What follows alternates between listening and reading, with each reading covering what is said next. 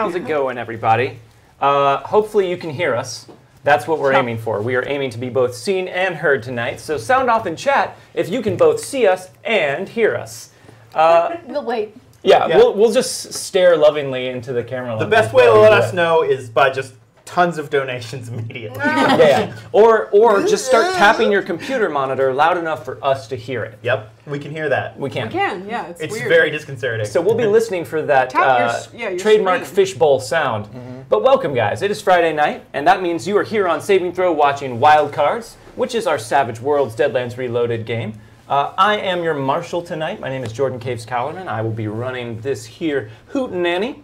And thank you for being with us. Let's go around the table and meet all of our lovely peeps. So let's see. I didn't prepare a special question for you guys tonight, but I'm going to come up with one right now. I was going to say, awesome. Second week in a row without a special question. Yeah, I know. So this is not going to be a good one. Let's start with our prodigal son who has returned. Two Cokes Bogue down at the end of the table. So please introduce yourself, introduce your character, and if your character was a pastry, what kind of pastry would your character This is be? an excellent question. So this is not going to be an awesome answer because you didn't take time to create an awesome question. But anyway, my name's Zook. I play the gunslinger James Bogue, who is returning from a ranging mission. If he were a pastry, he would probably be just a glazed donut. Just a glazed donut? Yeah. Cake or fried? Cake. A glazed cake donut. Yep. Old-fashioned, steady, reliable. All right. You're going to like it. It's going to go down smooth. I guarantee you. I like it. Yeah. All right. Right to glazed cake donuts left, we have... Hi, I'm Jordan Pridgeon, and I am playing Gabriel Pryor. And if Gabriel Pryor was a pastry, he would be... That's the question. Yeah, that is the Danish.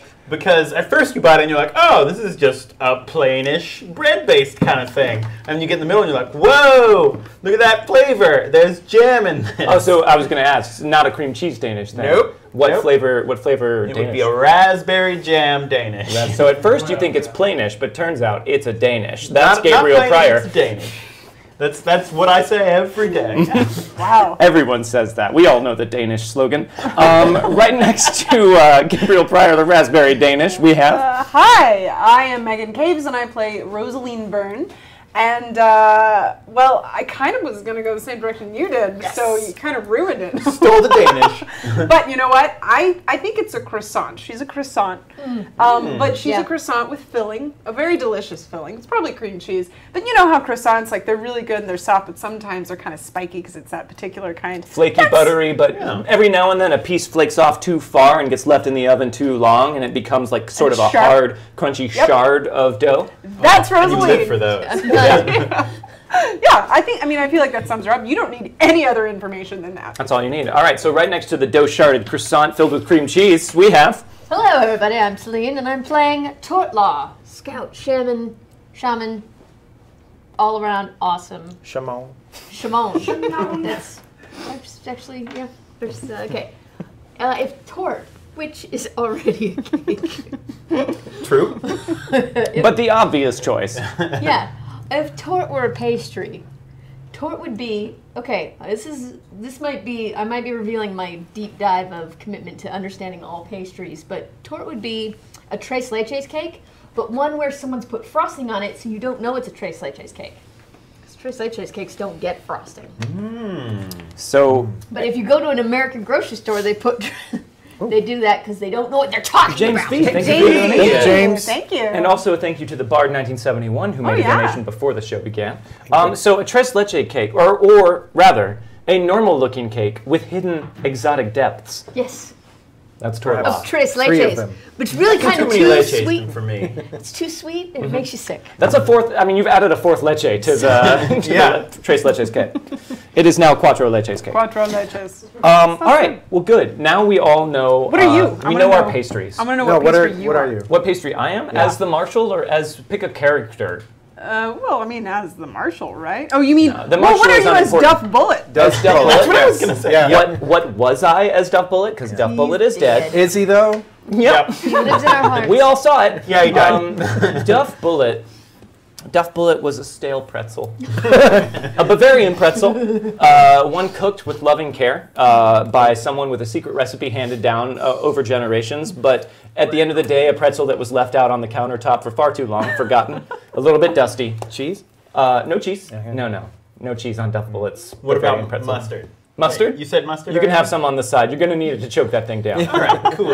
Thank you, BSB Care. BSB Care. Thank you, for the BSB Care. donation, for the tip, rather. Let's launch into that. Tip, Before we do, Try. I want to remind you guys that the whole month of September is actually Subtember on Twitch. Woo. So all new subs, first-time subs to a channel are half off all month. So if you have been on the fence about subbing to Saving Throw, this is the best month to do it because it's half off to do it. Or if there's any other fun channels you want to sub to, that's a good thing to keep in mind. And if you already have an Amazon Prime account, you can sub for free. It's part of your Amazon Prime account. That's So true. Just as free as normal, though. It's just as It's free not as normal. Half off. Yeah. No. It's half as free. You Why actually not? have to pay now. Yeah. That's ruined. Yeah, so once per month, if you have Amazon Prime, you can sub to a channel of your choice. And if you chose to sub to us, we would very much appreciate it. We'd love to have you And if there. you have Amazon Prime and you're not subbing to something for free, you're leaving money on the table. Night Steed. Nice. Thank you. Thank you. Thank you for the donation.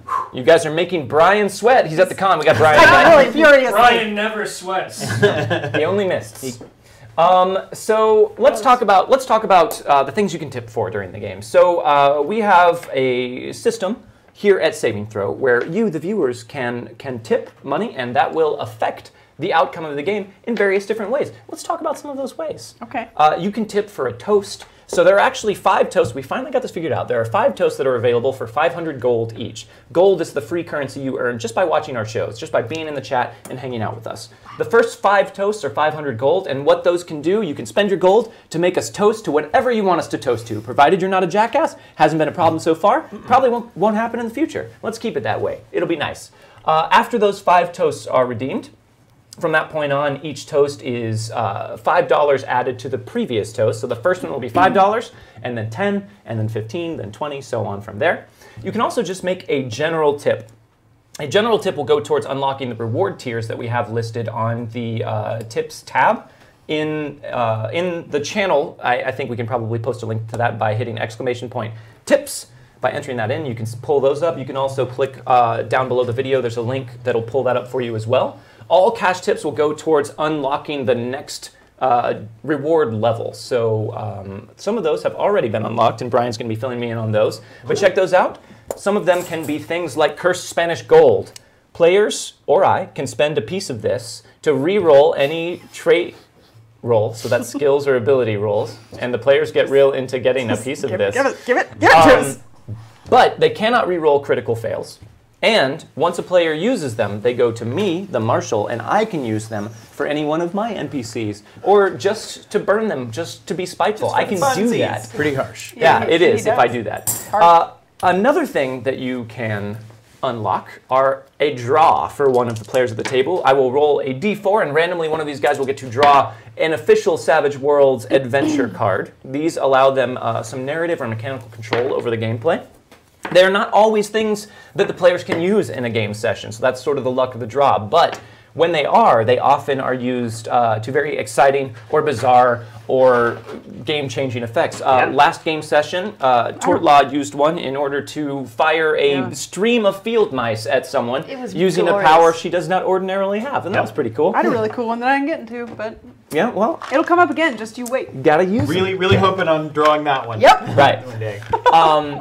On top of that, right, you can also unlock plot armor, a plot armor token. Now these will stay at the table between game sessions. The Cursed Spanish Gold and the draw cards go away, but a plot armor token will persist until used. And what this allows one of the players at the table to do is immediately spend it to knock down the severity of an attack that is made against them automatically without having to do anything to do it. So this can really help them out in a pinch. It's a big deal. Yeah, it's a big deal for this game. There is Cleansed Spanish Gold additionally available on the reward list, and that is much like what it sounds like. It's not like Cursed Spanish Gold. There's no curse. You can just use it. It doesn't go to me. You just use it. It's fun. It's nice. It also sticks around from session to session until used. If you sub to the channel or resub to the channel, you can also let Brian and chat know who at the table you would like to have a piece of Cursed Spanish Gold, and that will also persist between sessions.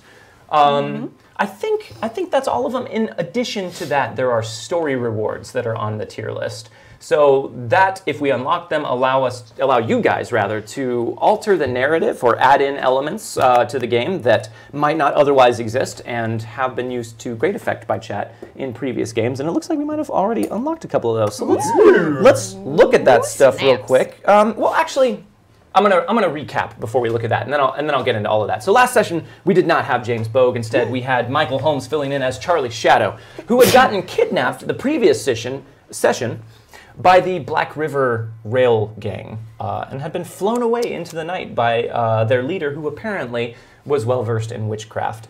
Manfred Goss, the leader of the Union Blue soldiers in town, approached the posse and offered to help them get Charlie Shadow back, and appealed to their good nature. When that did not work, because he was a stranger, they didn't know that well, he offered to pay them $100 a person for his aid.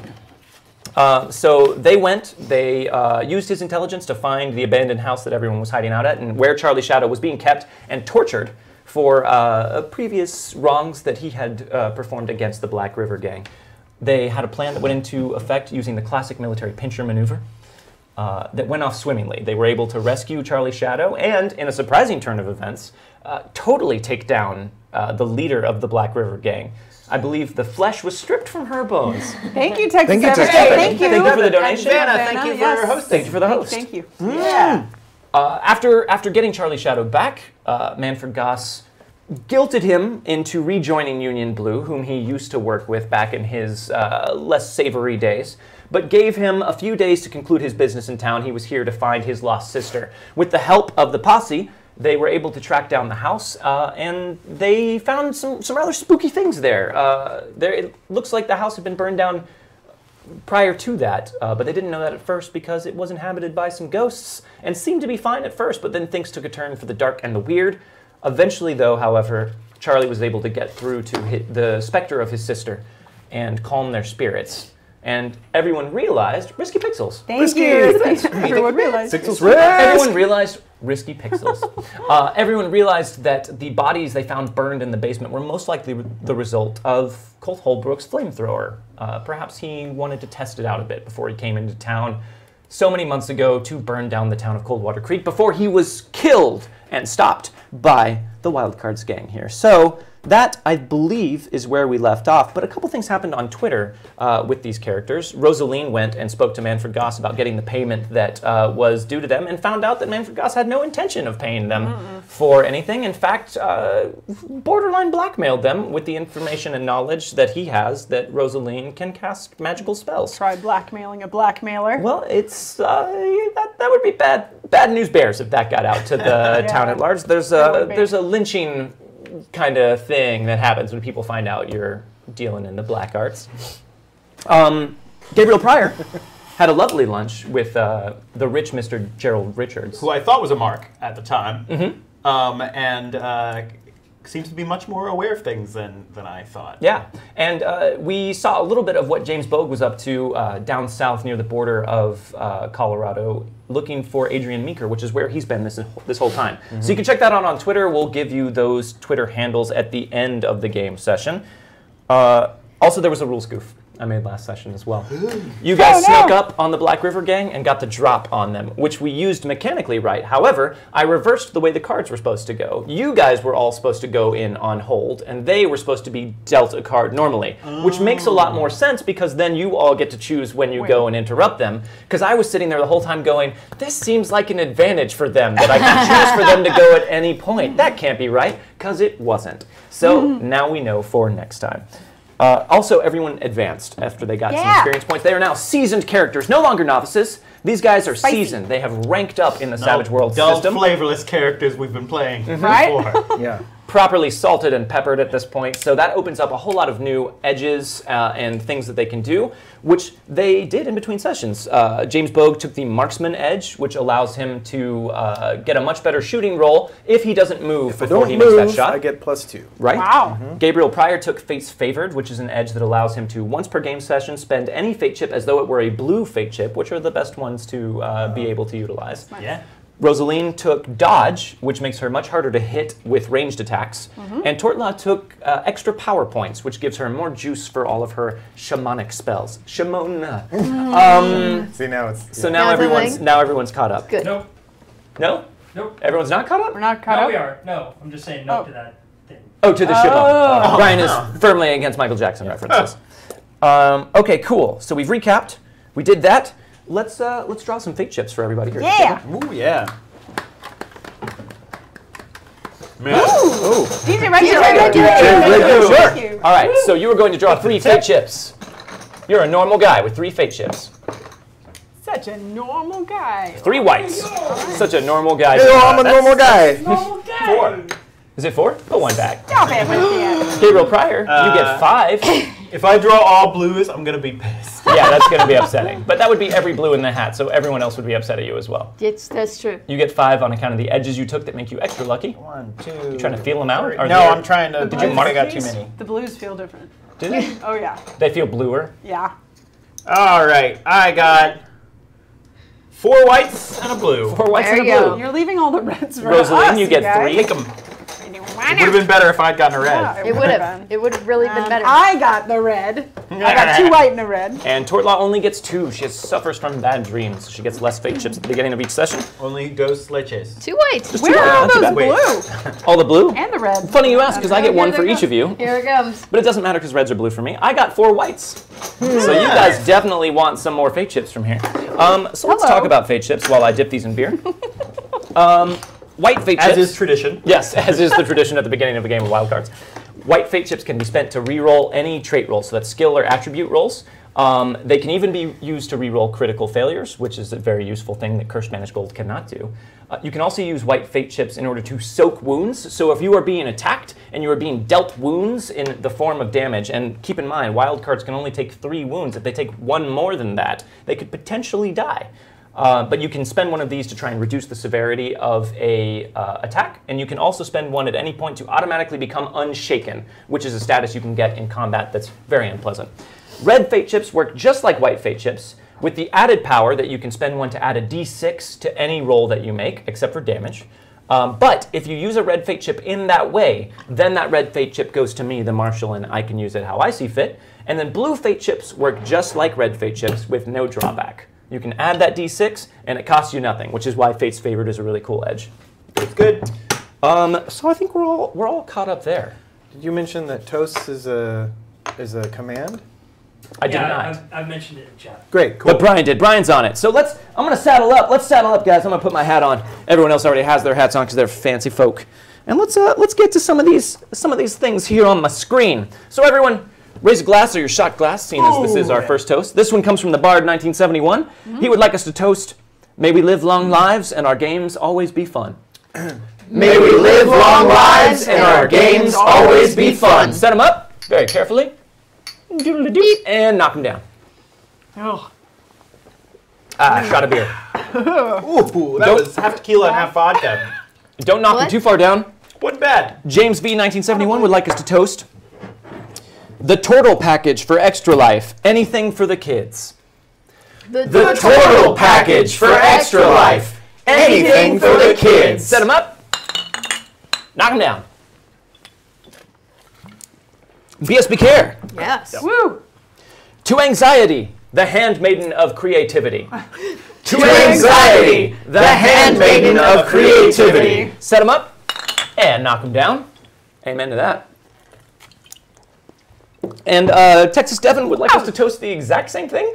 Is that accurate? Probably not. Go to the next one. Okay, I'm going to go to the next one, because that seems unlikely. We'll circle back to Texas Devin's toast. Rixie Pixels would like us to toast, may today's best be tomorrow's worst. May today's best be tomorrow's worst. Set him up, knock him down, which sounds like a negative thing until you think about it. No, it's good, yeah. There we go. Oh, we got Texas Devin. Okay, here we go. Texas Devin. Oh, Texas Devin's playing a little, he's having a goof with us. Texas Devin would like No, us that to... was me. That's you? That was me. I'll own that. Oh, okay. Texas Devin, a.k.a. Brian? Oh, no. I mean, I goofed. Oh, That was me. Oh, well, no, I was saying he's goofing with us because of his toast, which is, and pay attention closely, Okay. everyone, I slit a sheet I slit. Upon a slitted sheet I sit. I slit a sheet I slit. Upon a slitted sheet I sit. Set them up. Knock it down. Theater. We're we know fucking that actors, We know man. that one. Jeez. Drama kids for life. What? We also know Mother Smucker. Next up, I know. Griffin, OFH, would like us to toast Falcon Hollow. to proper seasoning, finally paying off. To proper seasoning, finally paying off. Set them up and knock them down. And Kortra, Wow. resubbed, Oh, God, you or subbed, and would like the piece of cursed Spanish gold to go to Gabriel Pryor. Ooh. There you are, Mr. Pryor. Who was that? Kortra. Thank you very much. Thank you. I Thank you. appreciate it. Chat has also unlocked a couple of story tiers. Wow. Well, I'm sorry, just one story tier, but some other tiers as well. The story tier unlocked is On the Wings of Felicia's Grace. So thank you very much for that, guys. I always like saying the names of story tiers because it means nothing to anyone at the table. They have also... Felicia Day. Felicia Day, right? Yeah, it's coming clearly to- Felicia Day is going to come through that door. For sure. Play with us right now. Chat has also Come on in, unlocked a Felicia. fistful of cursed Spanish gold for the tables. Wow, Pieces thank there. you. And a draw. Let's see for who. I'm going to use the die that loves Let's repeating the find same number out. over and over again. The draw is for James Bogue. Oh boy. James Bogue. Better be good. Draw. Don't want that one. All right, This is the one. Just This one. is the one. Just one. What'd you get? On my mark, your hero and any adjacent allies add +4 to their next trait rolls. The allies must be adjacent when the card is played to receive the bonus. I think that's the good. third time we've drawn that one. We have It drawn is, it a lot. but it has only been used once. Yeah. The Bard 1971. Thank For the you. bits. Thank you. And keep in mind that can be used outside of combat as well. It in no way is limited to just being in combat. So everyone needs to bunch up around Dom. Yep. Yeah. Just continually. Just At the tables, close I'm as sorry. possible. Yeah, In everybody real life, scoot everyone that bunch way. up by Dom. Okay. Kidding. There we go. Just kidding, guys. All right. Let's jump into it, shall we? Okay. Bong, dong, dong, dong, dong, dong, dong, dong. James Bogue. Yes. So we saw what happened down by the border, where you met a rather unsavory fellow by the name of Fletcher, who gave you a little information that Adrian Meeker had headed north. Yeah. And seemed to think that you didn't have as much information as you should have trying to track down someone like Adrian Meeker. So you headed north, back up to Denver. And you did a little asking around, and you were able to find out that not too long before you had arrived in town, there had been someone asking around and recruiting unsavory folks in the town. You did some digging in some of the back alleyways and the black market channels that you have such a great nose for seeking out. And from what you could tell, someone with some amount of influence was recruiting men around Denver and then heading north with them. That's about all you were able to figure out. People were pretty tight-lipped about it. It seemed like no one really had any direct dealings with whoever was in charge of this recruitment, but something about it sets your mustache on edge. Yeah. You're pretty sure this has Meeker's fingerprints on it. But you lost his trail there. You know he's continuing to head north. Now, you were worried that that might include Coldwater Creek, because you know he was heading north to deal with some sort of railroad business. And Coldwater Creek is about to have a new railhead. Pretty hot topic in town that these guys have been dealing with while you were away. But that's all you were able to figure out. Okay. So you're heading back up to Coldwater Creek to kind of regroup. Okay. And then maybe strike out and get some more information at a later date. So you've been riding hard all day, and it's evening now, and you're not too far away from town. But as you were riding on your horse, Dot, it's definitely dark out. The moon is giving you a little bit of light, but clouds keep passing over it, so you have to kind of go slowly in order to make sure that your horse can find her footing. But make a notice roll for me, and make it at a -1 on account of the dim light, James Bogue. So it's actually a +1 then. All right, because you've got a plus to your notice. Now remember, in Savage Worlds, you're always trying to generally roll at least a 4. That's the target number, and every 4 you get over that is a raise, which means you were even better at it. So what did you roll? That's a 4. You rolled a 4. Yeah. That is enough to succeed. Yeah. So up in front of you to the right, you catch through a little dense bit of brush, what looks like the barest flickers of a campfire. It appears that there might be some people, like maybe down an embankment behind that brush with their campfire up. And these are the only people that you've encountered thus far since the sun went down. And how far away out of Coldwater am I? A few hours away. Hours. It's probably around 10 o'clock at night at this point. Am I on like the road? You were on the main road into town. Okay. And you rolled what? You rolled a 4? Yeah. Okay. That's you hear also, in addition to seeing the campfire, you hear what sounds like a heated exchange between men coming from down there. You can't make anything out, but someone seems to be raising their voice in anger or excitement. You can't quite tell.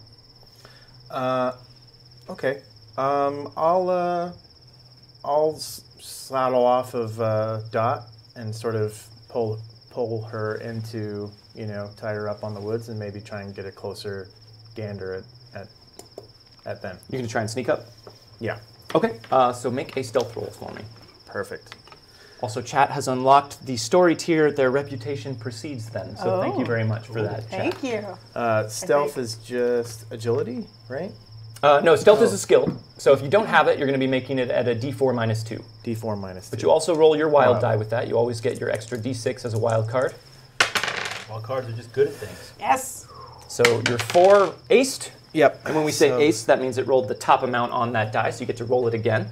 So that's a 4. That's a 4. Yeah. Okay, that's enough to be pretty stealthy. So you tie Dot off a little ways, and you sort of cautiously go creeping up until you make it to the brush, and you can kind of peer through it and see down over the embankment. Mm-hmm. You see 2 men on horseback that are around this campfire, and there are 2 men sitting by the fire. The men on horseback have rifles across their saddles, and they have their hands rested on them. And the men sitting on a log by the fire also have their hands resting on their revolvers at their hips. And the men on horseback seem to be the ones that are getting heated and animated, while the men sitting down by the fire are just sort of waiting and watching. Okay. And you hear snippets of things. The men on horseback seem to be berating the seated men for being stupid, making the wrong decision, but you can't quite hear a whole lot from here. Any signifying things, badges, uniforms, anything like that? Definitely no badges. Definitely no uniforms. These guys have a lot of trail dust on them. It looks like they've been out. Both groups have been out in the wilderness for a while, and they look like rough customers, all of them. Not necessarily something I want to get involved with. But it has piqued my curiosity. I guess I will make my way. So basically, it's like an embankment going down, right? And then if I follow it around, would that take me around, or the only way to get in there is to like? Yeah, I mean, you could kind of double back the way you came and go down the slope and kind of come around it from the other side. You'd be going behind the men on horseback at that point. Okay. I'm gonna do that. Okay. I'm gonna do that, and I'm gonna get Dot, and I'm gonna walk with Dot basically behind me. Okay. I'm not gonna ride. Not gonna be on Dot. Are you going to be stealthy? Or are you just going to approach with your horse? I'm just gonna approach. Okay. Yeah. All right. So you circle back, you grab Dot, and you lead her by the reins down there. And as you get closer, Badge is still off, by the way. your badge is still off. You Yeah. have your badge tucked away. Yeah. Okay, that's probably for the best. Yeah. As you get closer, you hear them quiet down, and you distinctly hear one of them go, "Shh! What was that? You hear that? Somebody's out there." And I'll just excuse me. I saw the fire. Sorry, I couldn't help but pull over. I've been riding all day, and boy, I could use a place to sit down. And if you boys have got this fire going, I could certainly, if you wouldn't mind, just sort of take a breather before I head into town. So the 2 on horseback kind of whip over to the 2 seated, and they go, "He a friend of yours? You got other friends out there in the dark circling around?" And the 2 seated just kind of look at each other and look at you and shake their heads. But one of them pipes up, "Well, sure, we don't want to be rude to a stranger who just wants to share a fire. Sure, you're welcome. Stranger, come grab a seat here. These two was just leaving. And the two on horseback just kind of glower at him, but they don't appear to be leaving. Oh, were they now? Well, that's too bad. My trail food is quite nice. Well, I'll just tie up my horse around here. What are you wearing? I'm wearing. Describe it sexily. Okay. How? I guess more specifically, what I'm asking is, what quality of clothes are you wearing?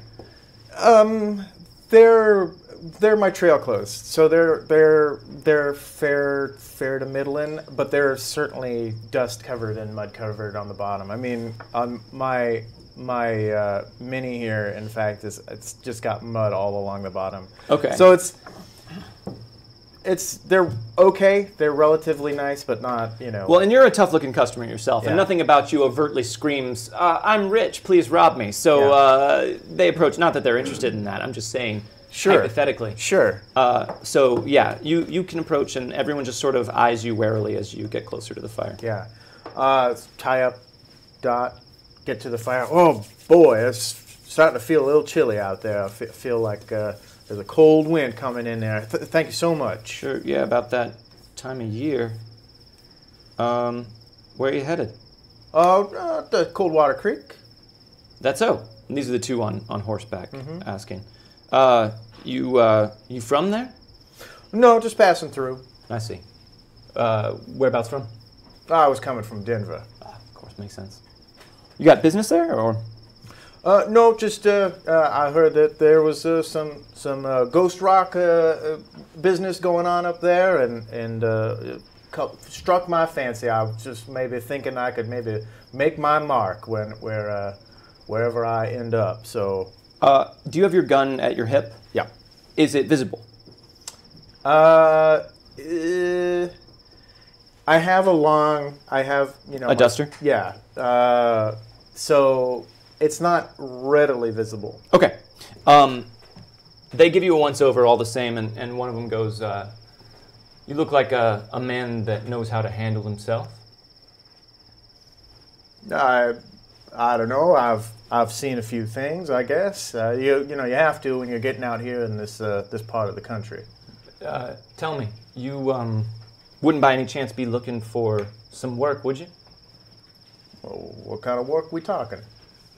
Well, what we are in search of, as I was explaining to these two morons here sitting by the fire, is we're looking for people who aren't afraid to get their hands a little dirty from time to time, people who can handle themselves, men who can be relied on, and who are looking to make a little bit of quick money, as it were, and then be on their way. As he says that, I want to kind of look over at the guys who are sitting down and sort of scan their reaction to this question. Okay, they're looking at each other again with like an arched eyebrow and just sort of smiling like they are privy to some inside joke that everyone else doesn't know. And one of them pipes up, and as we said before, we are already gainfully employed and have all the work that we can handle, so thank you very much, but you can be on your way. Yeah, I might be. I don't know if these old hands will, could do you much good. I'm not sure what you're after, but all I want is a stake of my own and some good land to work it, and that's all I need right now. They, as you start talking about all that stuff, they immediately look like they check out. They lose interest entirely, and they just look at each other and they go, all right. They look down at the two by the fire and they said, we'll be circling back to talk to you later on, so you think about what we asked. And then they look up at you and just sort of, like, you look like something that they might have found on the underside of their boot in their eyes. You can see it. And then they just kind of hitch their horses out into the darkness. And the other two at the fire just kind of watch them go and then relax their grips a bit on the pistol butts. And they turn to you and they say, we thank you for interrupting that. Things were taking a turn for the worse there. You mind telling me what those boys wanted? Well, probably wouldn't be of much interest to you. You seem like you're out here looking for good, honest work. But they are recruiting for some so-and-so. But as we tried to tell them, we already work for some so-and-so, so we had no business in jumping ship and joining up with their crew. Huh. Lots of so-and-sos going on around here. Yeah, well, so it would seem. Well, where are you boys headed? Oh, we're not heading anywhere. Just kind of staying round about these parts. Have been for a while. They kind of give you a look again. Doing a little bit of a recruiting drive of our own. So say, I know what it was you told them, and maybe that's true, but as they said, you do look like someone who can handle himself in a fight. So are you sure that it is good, honest work that you're looking for? Because if not, we might have someone that could make good use of you as well. Well, you best be coming at me with a better story than they had. Well, you're probably not from around these parts, so the name might not mean a lot to you, but we worked for a pretty rough customer that's made quite a reputation for himself around these parts, and parts hereabouts. Named Colt Holbrook. Strike any bells for you? Can't say it does. Make a persuade roll for me. Knew it. Persuade, so that's a D4 with, because I don't have it, right? You don't have it, so D4 minus 2. Yikes.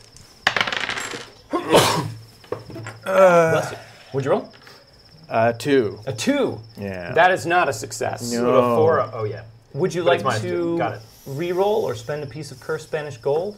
You're going to use a fate chip to re-roll. All right. Ooh. Re-roll. Oh, you you go. aced on your There we six-sided go. there.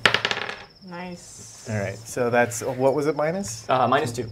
So that's a 7. Okay.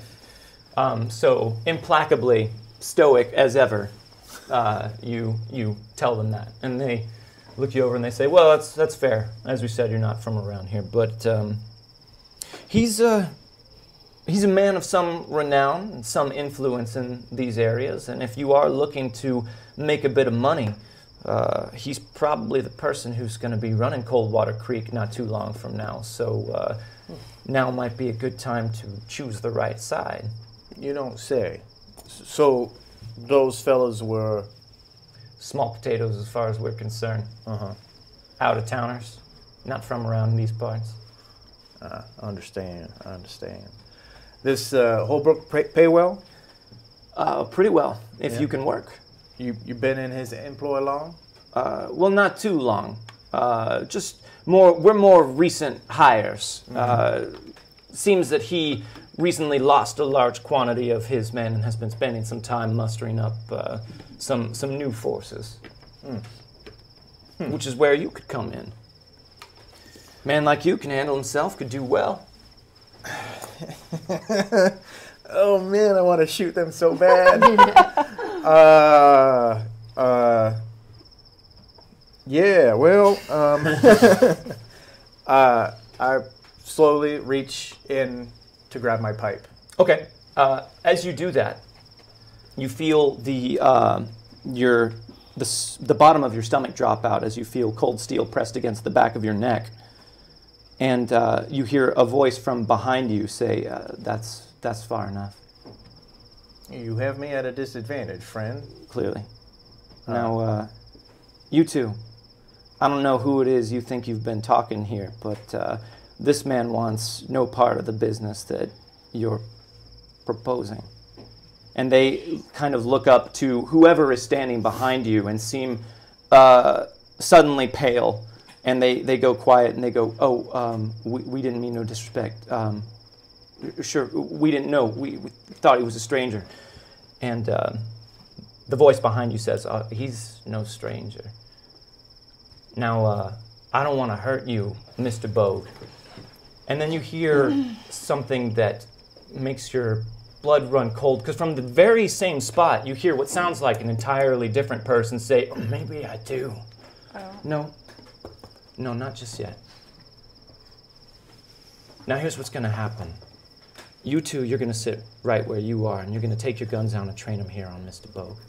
Mr. Bogue, you are going to back away. You're going to get on your horse, and you're going to keep riding.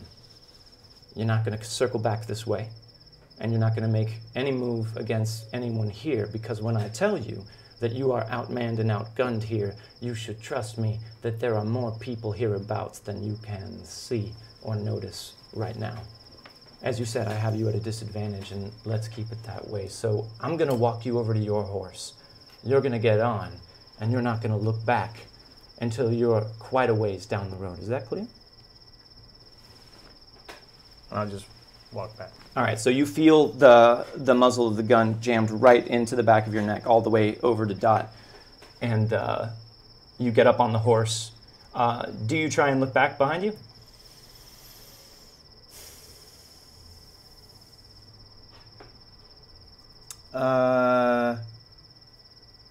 Sure.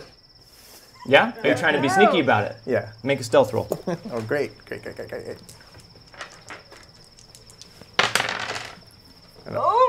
not good. That's not good. Not a critical fail. Okay. Oh, you're going to re-roll it. Okay. All right. We have Curse Spanish. I know.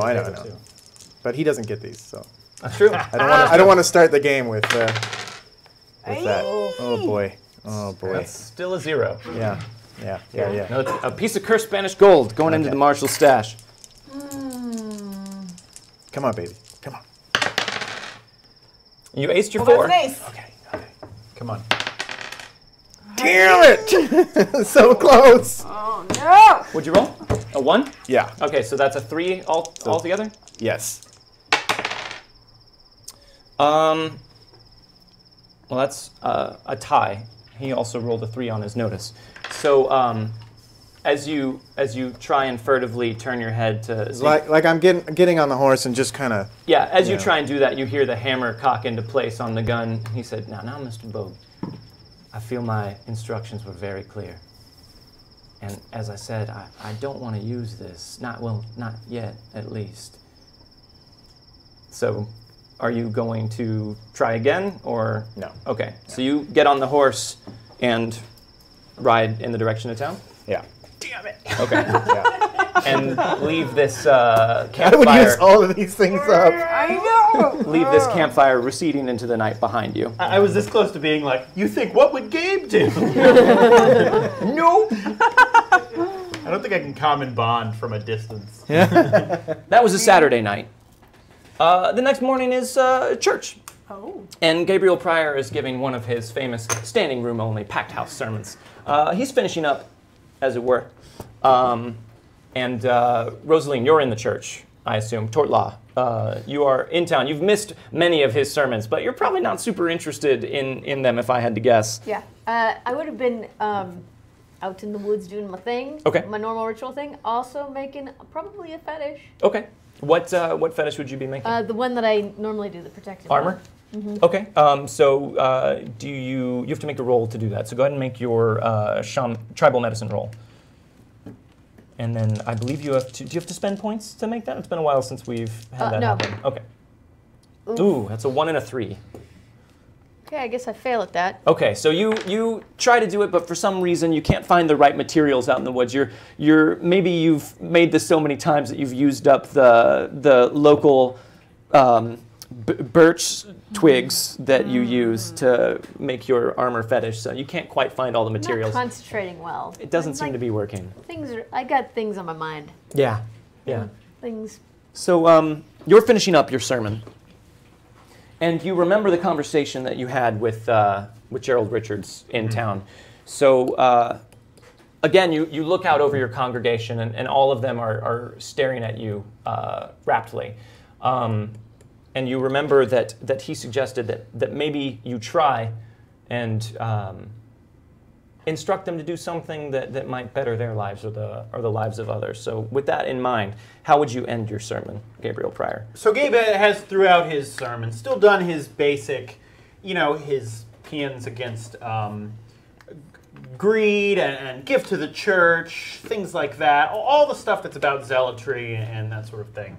But as he gets to the end, he thinks about what was said and turns and looks towards the congregation.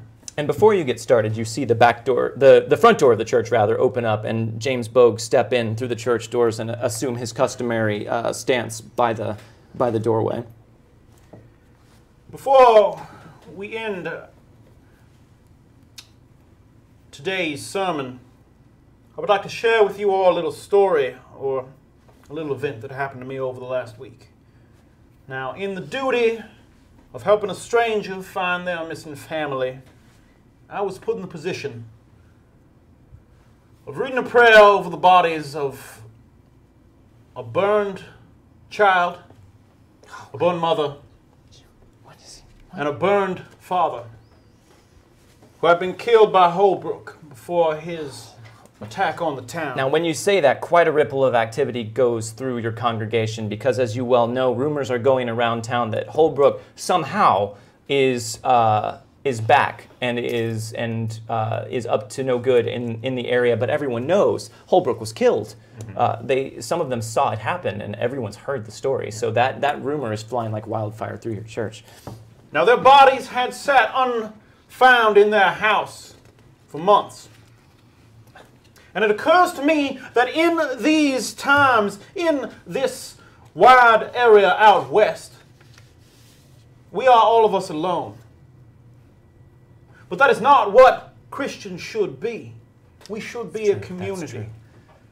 So I would like each and every one of you, no matter how inconvenient it may be, no matter how far away they may be, to visit upon your neighbor sometime this week.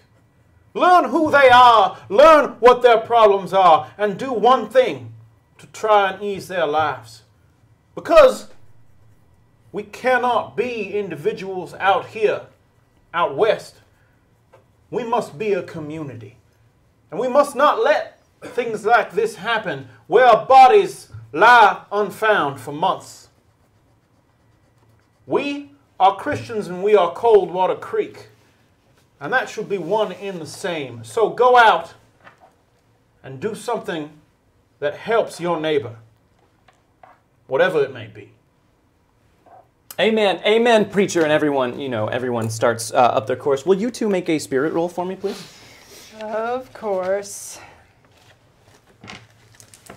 All right. 4. You got a 4? What did you get, James? 3. A 3. Okay. All right. So everyone realizes you lead them in the final prayer, the final song. Whatever mongrel church service you've stitched together, and the bell starts ringing, letting everyone know that the church is dismissed, and everyone starts filing outside. But Prudence heads outside first, goes right outside and looks at the front of the church walls, and she goes, "Preacher, it happened again!" Oh, and she just go up. You see her rip something off the wall, and she comes storming up the aisle to you. She says, "I swear to you, if I ever find these people, I just want to wring their necks." Will you make a notice, Wolf? Just you. Me? Yeah, just you. All right, that's a 4. For just the briefest of seconds, you see something maniacal in Prudence's eyes. Just a small flicker of something that vanishes as soon as you see it. Look at this slanderous, libelous, lying. Look at them perverting the word of God in the church. It's But the cowardly, the unbelieving, the vile, the murderers, the sexually immoral, those who practice magic arts, the idolaters, and all liars, they will be consigned to the fiery lake of burning sulfur, the scions of Athena. Prudence. Don't be fooled, they say over and over again on that, as though the Bible is some sort of made up story that they're trying to, and then they use the very word itself against us to I have told you in the before, church. these people are trying to rile us up. Well, it is working, preacher. It is working. And you see a bunch of people outside of the church kind of like looking up at those, and some of them are dismissing them outright, and some of them are kind of looking at one another. And I crumpled this up, but I'm going to uncrumple it so we can show it. Sure. But you crumpled it up That very was a dramatic Yeah, no, I got it. movement, but I do kind of think people should be able to see it. I'm sorry, it's a different verse than it was before. Might be a little hard to see. Here, take a picture too.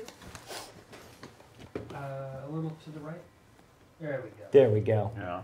The scions of a thief. Here we go. So it takes you a little while to get her to calm down enough to, well, preacher, once again, your wisdom and cooler head prevails, and I will just head into town and try and enjoy my Sunday without letting these people rile me up, as you said. And I wish that I had your patience and your grace.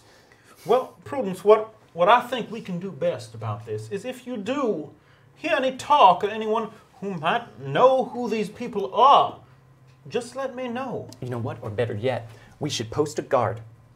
But next Sunday, we should have someone keeping a lookout, because this definitely wasn't like this when I came into church this morning, so it must be happening at some point during the service. We should have someone out front keeping a lookout. I don't know about a guard in the house of God, but that sounded almost the same word. But I took your meaning, preacher. But perhaps a lookout is not such a bad idea. Well, I will volunteer myself. I will sit right by the front window so that I can both hear your sermon and stare outside. Nightsteed, thank you very much. Thank you, for the donation. Nightsteed. And I will make sure that this does not happen again. They do not defile this house of the Lord. At least of all, while everyone is inside, feeling a close spiritual connection, very close, feeling very, very close to God. Well, Prudence, don't do anything rash, but if you would like to stand outside of the church and make sure that hooligans are not interrupting our services, why, I am not one to tell you that you cannot do I will be inside, preacher, because I would not miss your sermon for the world, but I will be keeping a sharp eye outside the window, and I will recruit others to do the same. Of course. We will be warriors for the church. Vigilant. I would expect no less of someone as devout and zealous as you, Prudence. Thank you. But please enjoy your Sunday, and thank you for the sermon. It was quite lovely. You as well. And she bustles off down into town. So once everyone has kind of made their way down into town, you guys are left with the returned James Bogue. And Tortlaw, you heard that bell ringing out in the woods, which is your signal that all of the they're all gone irritating now. church-going folk Thank have goodness. Ugh. Church people. Am I right? No, you are right. For sure. Well, James, you're back. You disappeared without, well, James. you left a note, but... Yeah. I'm sorry I you have had to something come in for on you. me being uncharacteristically touchy for a moment there. No, it's You walked out on quite the moment for our happy little town. sounds like I missed quite a round. You missed quite a bit, actually. Well, I look forward to hearing the stories. I have news myself, so perhaps we can go into the church once everyone is filed out. Well, of course. Tort, you have my change for. I do. You know what, James? I appreciated you so much that I did not eat any breakfast soup. Here's your $20 back. Why, Tort? I know! It's shocking. Did you? Okay. I totally ate breakfast soup this whole time with my winnings from the gambling. With your blackjack winnings, of course, yeah. Right, you had a bit more than that, though. You had more money after. No, I didn't. I had $20 that James Bogue left me, and I've just returned it to him. A few things happened while you were gone. Apparently... Some of them very important. Some of them not important. All right. We Now did you- some gambling just while you were gone. Sounds like. Well, this is a good question at this point. So if everyone has filed away and you guys are heading back into church to catch each other up on what's been going on, what would you guys catch James Bogue up on? What are the pertinent things that he should know while he was gone? I mean, I think I would definitely tell him about the fact that we found this family that seemingly was killed by Holbrook, and definitely tell him about the rail lines and all the stuff going on, because Union Blue is probably going to come back around, maybe Black River, and it's something that all of us need to know about and be prepared for. Sure. I mean, for the most part, I imagine we fill him in on everything and then ask what the hell he was doing. Well, I'm just curious to see if there's any things that stand out in your head that you I would want to would- refer. I would particularly point out that Rosaline's been a little loosey-goosey. More people know about the vaporize. than before. Also, she has been acting a bit more shaken lately as well. Things seem to be getting to her more, and she's complained of bad dreams and things like that too. Gabriel, anything that stands out for you that you would want to let him know? I think any small bit of information that he might have missed while he was out of town that might be big deal? Anything at all. Anything at all. Any tiny specific bit of information. You seem very, Yeah, very. I just want to see what you guys. What were you gonna say? I was thinking that most of this tiny specific information that I've learned recently is personal, and I'm going to keep it to myself. Of course. But I can't think of much. Me too. Not much that has to do with James Bogue. I think, we tell him about the house and about, the death and about the fact that it seems like Holbrook did it, but it doesn't seem like it was recent, right? No. No. At some point, in a very offhand sort of like burying the lead manner, you guys mentioned that a guy came running out of the woods saying that Cole Holbrook might be back and that everyone's talking about that, but whatever, not a big deal. Anyways, how's your day? Hold on, before we hear, Chad has unlocked another drow. Drow. 4. Ooh. Number 4, that is Tortla. It aces, so you have to roll it again. No, because we don't It'll have be number 8. 8 people here at the table. So draw Tortla. Good one. Get a good one. I want. Rub them all. I gotta rub them. You gotta rub them. You had it. You had that good one. Yeah, you did have it. Was it the one I got now? No one can remember. No, you had it for. No man can All right, say. just keep moving on. I have no idea how I did that. For the duration of one combat, our senior character gains the benefit of 1 edge regardless of requirements. That is the exact same way. thing. That is the exact same one. The exact same one. That's really. This card and I are connected. Well, how about that? That's Spiritually. some bullshit. All right. So, they fill you in on that, James Bogue. Well, all right then. I'm sure it was the ramblings of a madman, or at least I hope so. We all saw Holbrook die. Well, let me fill you in a little bit on where I've been. As you know, I've been tracking the Baron, and it seems Coldwater has been somewhat of a dead end for a little while, so I decided to range a little bit further south. Got some information that one of his underbosses was working in Denver. Once I got there, it seems he had been moving on and moving north, somewhere that might be having some rail activity. I don't know much beyond that. There's a number of different towns that are getting a rail line running through them. So it could be Coldwater, could be anywhere. Well, we're certainly having our issues with the rail line here. I don't know if we could safely say we have connections with either of the major railroads at this point. Well, we have bad ones at the very least. Well, bad ones might be just enough. Beyond that, had a strange interaction coming back into town. Something. Now, you know I don't often get shaken, but something was strange about this. Gentleman had a campfire a few miles outside of town. And, well, they had mentioned that they were hiring for Holbrook. What? Okay. This is all starting to make sense to me now.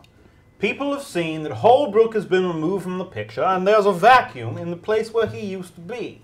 Now, if I was in that position and I wanted to bring up the superstitious part in people and immediately pull into power, I would start using Holbrook's name too. It must be some new gang leader who's coming in, taking the place of a dead man, and trying to immediately take over his reputation and organization. I feel You're saying you haven't seen enough strange stuff to believe this little thing like someone coming back from the dead, which, wait, what does that remind me of? Your religion.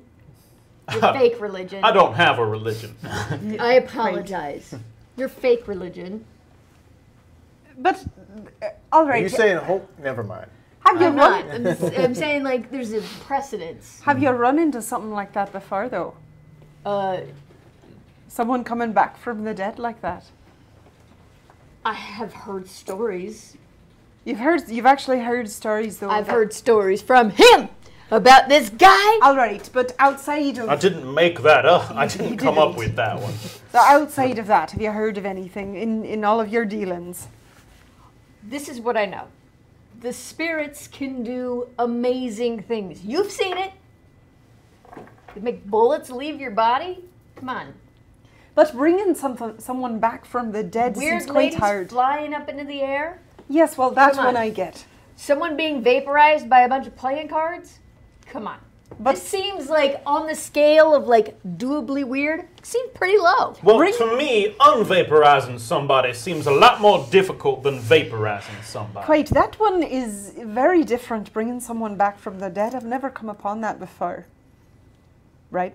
I wouldn't come upon that. So both of you make a knowledge roll for me.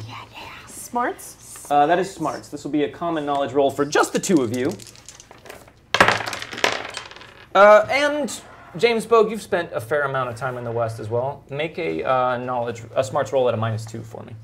5. 4, 5. Wow.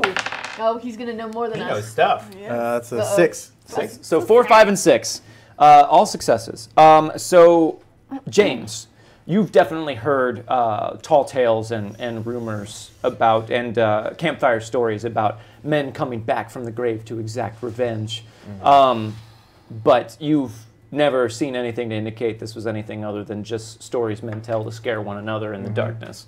Rosaline, from your work trying to decode Hoyle's Book of Games, and some of the other things that doing that has led you to read and discover, you definitely know that Hoyle was trying to figure out how to do that. Other people have been trying to figure out how to bring people back from the dead. That is, immortality has always been something that people of the magical persuasion have sought out in one form or another. But as far as you are aware, no one was ever successful in doing that. Now, you've heard rumors as well of people coming back from the dead in stories, but with your magical knowledge, you don't remember reading anything that would indicate that someone could do that.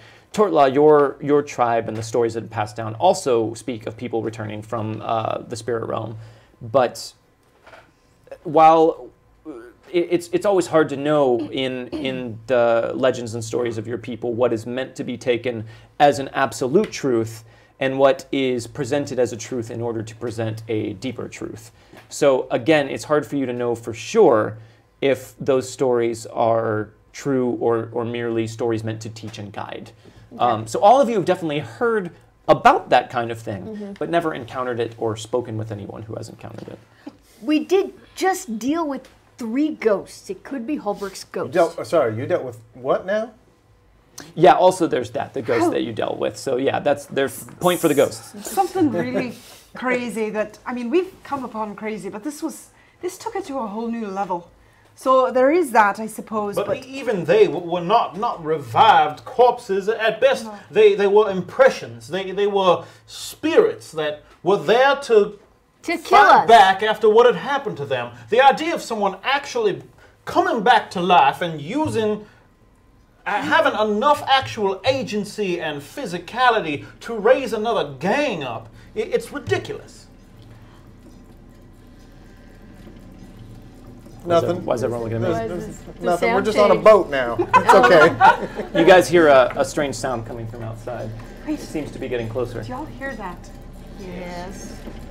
I'm going to draw Mary, my knife, Mary. It doesn't sound that close. It's just Doesn't getting matter. louder. You're drawing Mary? Okay. I mean, no one's around, All right? right. No. I'm sure it's just another mad scientist and some crazy... It seems to be coming from the air above you all. Oh no. Well, the only mad scientist I know of around here doesn't like us very much. So, Doesn't like you very much. I think we have a I good walk out. relationship. You walk outside? Yeah.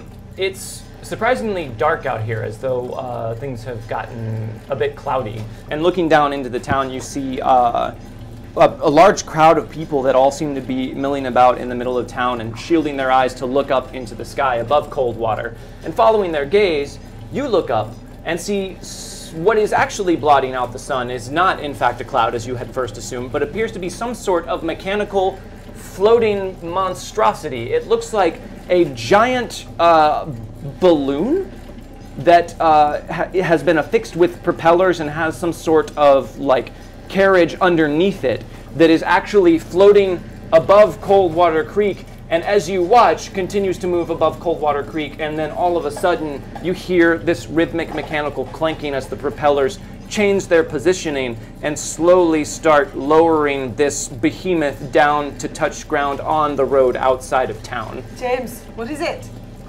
I go outside. Is it safe? I think so. I mean, I haven't seen anything this large before with.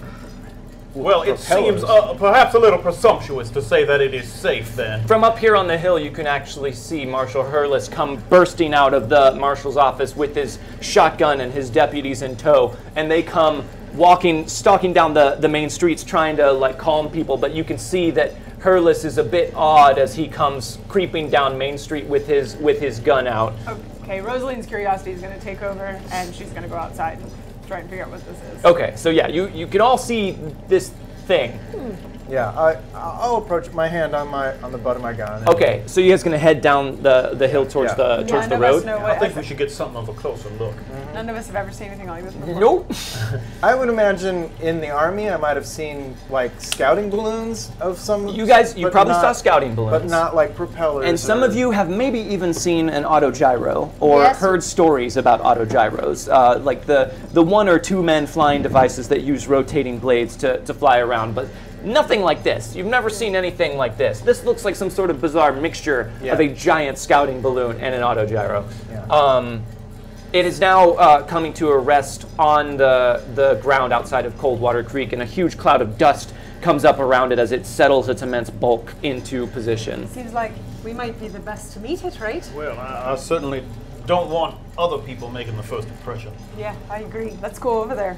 Okay, so as you watch, the townsfolk, though they seem very fearful and a bit, cautious, they're all sort of edging and murmuring their way closer to it. And you see Marshal Hurlis and his deputies standing at the front, kind of trying half-heartedly to keep the townsfolk back while they keep an eye on this thing that has just landed on the road outside of town with their guns at the ready. As you watch the propellers start to wind down and finally come to a complete stop, and there is just silence out in the street. And then a doorway rises up at the front of the undercarriage bit of this gigantic thing and rolls itself up. And as you are standing there watching, a platform kind of runs out from the doorway, leading down towards the ground like a ramp that is extending out from this machine. And stepping out of that doorway comes a tall man dressed in the fashion of back east with a trim goatee, wearing a enormously tall top hat.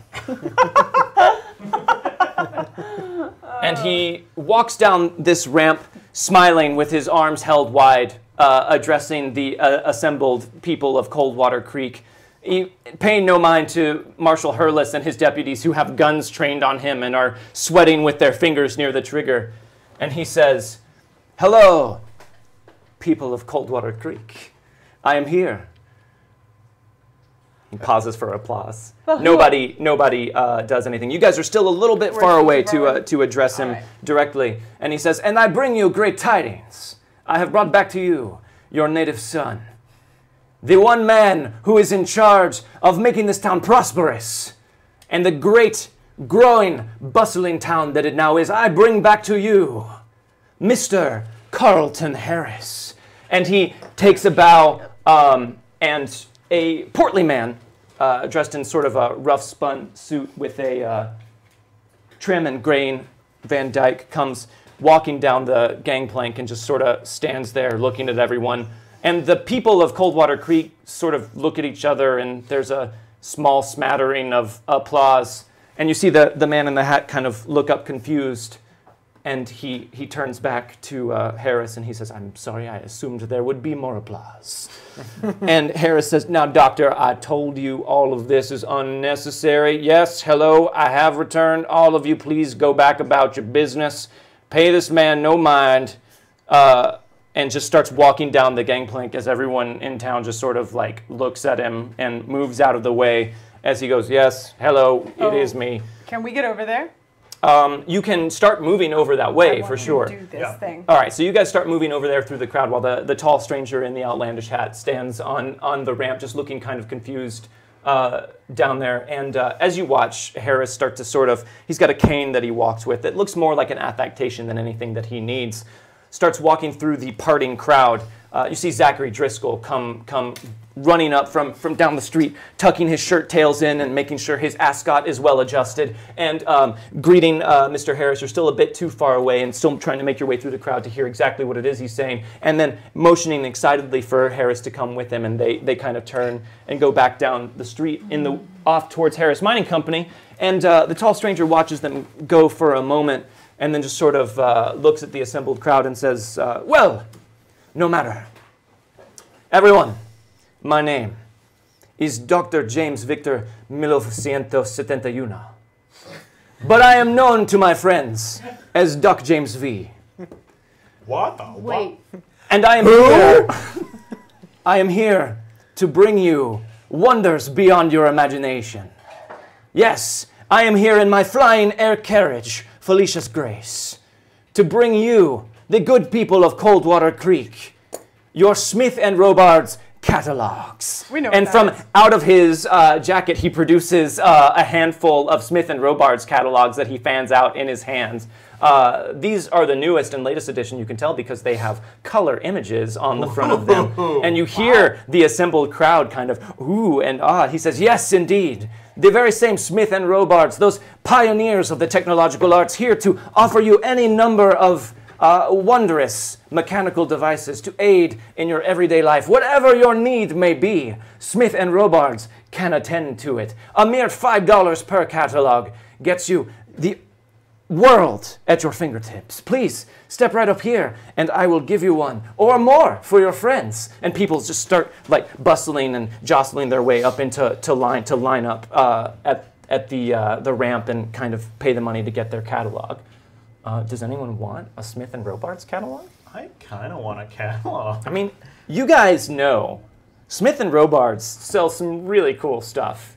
And it's not always easy to get their catalogs. They don't have a whole lot of shipping offices. And it's hard to send away for it. And the mail is notoriously unreliable. So unless you're in Salt Lake City, this is really the only way that you can easily send away for some Smith and Robards. Isn't that where I got my vocal unction from? It is where you got your vocal unction I like elixir. that vocal unction. It worked out pretty well for you. Is this the Christmas catalog? Is this the Christmas catalog? Yeah. It is not. Oh. It is the 1880 catalog, even though it's 1879. This is next year's catalog. It's like how they put out like the 2018 Prius. It is exactly like that. James, you know, you've heard that those Grease Lightning pills that they sell can really give a gunfighter the edge. I've heard that, yes. Yeah, although I don't need one. every now and then they give you a case of the slows. There's all manner of wondrous mechanical, mundane, combat-ready, vehicular, manslaughter. possibly Say vehicular, and I think vehicular manslaughter. any wonder of magical things can come out of your very own copy of the Smith and Robards catalog. Oh my God. So would anyone like to join the line and pay their $5 to get their copy of the latest hot off the presses edition of the Smith and Robards catalog? Well, it seems like we should, right? At least one.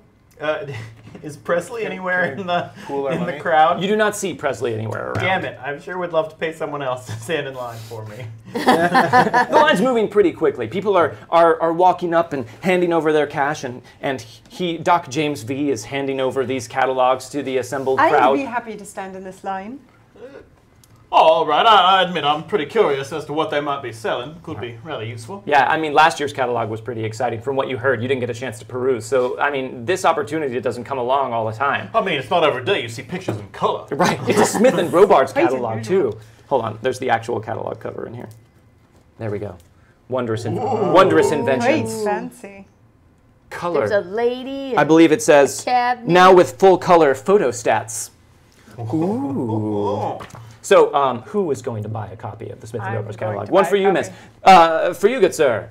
This is not James V. This is not Doc James V talking. This is just me, Jordan Caves-callarman, the marshal, wearing a giant Do we top all hat. have to? Can we buy one and share it? You could if you're lame.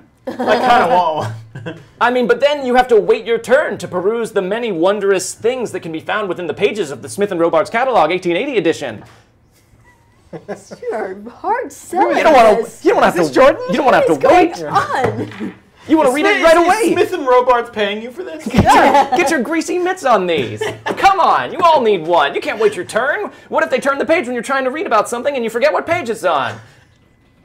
Oh, I can't say no to that. I'm real confused right now. These are all the snatches of conversation you hear Doc James V engage in. But no, I want to buy one from him. Yeah. Okay. Yeah, he's going to sell you one. Okay, that's but are what you I'm the in line only one for. who wants to buy a copy of the Smith & I thought we were Robards gonna catalog? share it. I thought we were going to pool our money. Rose, why don't you pick up 2 while you're there? I think right. the church funds can cover it. Great. They definitely can. Church fund. Well, The I mean, church needs 2. you could definitely outfit the church with any manner of wondrous home upkeep and repair devices that you can find. Anti-snake devices. Anti-snake devices. They have them by the bushel. That would be rather useful, wouldn't it? We've had snake problems. James Bogue, would you like to buy a copy as well? Sure. $5 for each of you. Stand up in line, and as you So I need 3. Did you want one? No. All right. So know for a fact, Tortlot doesn't want one. 3. Her old ways oath would pretty much preclude her from making Yeah. use of most, if not all, Just of these things. thought I would check. So as Alright. you step up the gangplank, I'll pay for these. he says, "Ah, a lovely day to you, miss. Would you like a copy of the Smith & Robards catalog? Actually, I would I like. have I would like $421. 3 Well, now I 3 have copies, all for yourself. $416. Well, I'm going to share them with some friends of mine. Oh, fantastic! I A very will be giving, up there. charitable soul. I'll be up there with her, but I'm like trying to like peek inside and like poke things like if it's like So soft, I'm he's poking blocking the ramp up there, and now that you're closer to it, you can see that the bottom of the balloon is a good 15 feet above the ground. The carriage, the undercarriage itself, is taller than it looked when it was up in the air. So you can't reach the balloon Okay. from here. it. I'm poking whatever I can reach. Okay. It's quite an amazing contraption. I've never seen anything like it before. She's Thank being you. very like sweet and overly flirty and all of that kind of Okay. Make a persuade roll for me, stuff. Okay. and don't forget to modify it by your attractive edge. My The charisma. charisma. Wait, And what then am I I'm doing? also saying things Persuade. like doesn't fly as well as an owl. You're over there completely alone. Like no one is paying any attention to you, and Nice. you're just demeaning this thing. Okay. 12, 13, 14, 15, 16, 17, 18. Well, when they told me that I was going to be flying into Coldwater Creek, no one told me I would be meeting the most lovely woman in this town. Oh, stop it. You're such a flatterer. It is my pleasure. And he takes your hand and kisses it very lightly as he bows before you. Now, it was 3 copies, you said. Oh, yes, that would be lovely. 3. Well, listen, you didn't hear this from me, but maybe you could pay for 2, and a 3rd might find itself sandwiched in between them by mistake. You're so kind. You don't have to do that for me. Oh, Thank you so much. Say nothing of it. So he takes the $10 from you and slides you 3 Smith & Robards catalogs. So, guys, we'll let him. So everyone grabs their catalogs and everyone starts excitedly perusing them. Ooh. And he once again addresses the gathered crowd and says, "Yes, now ordinarily you would have to be in Salt Lake City or send away through the Postal Service, notoriously unreliable, in order to get your Smith & Robards products. Right. Now we make every effort to make sure they get to you intact in one piece. But you, the people of Coldwater Creek, are very fortunate. You are very fortunate because I, Doc James V, am here with my flying air carriage, Felicia's Grace, to relay your orders all the way back to Denver, to the shipping center there, to send away to Salt Lake City for all of the wonderful things that you choose to purchase, and make sure they are shipped here and then brought via the air carriage back here to Coldwater Creek, having the time of delivery and making sure that you get everything you order with only a slight margin of error." So does that mean you're Now, that may sound like a humorous disclaimer, but it is notoriously difficult to get anything that you want delivered to you. Like, that is just non-Smith & Robards products. Getting mail is a miracle. The fact that someone could actually ship the mail via postal service, considering there are many postal services that are all competing depending on what part of the nation you are in. They're going like between technically warring countries. Right. and avoiding all of the bandits and strange creatures that can be found out here in the West. It is a goddamn miracle if you ever get your mail.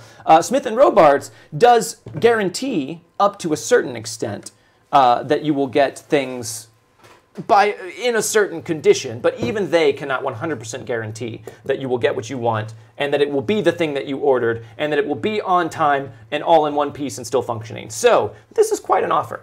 What does that mean? You'll And Chad unlocked that. in town, quite a bit then.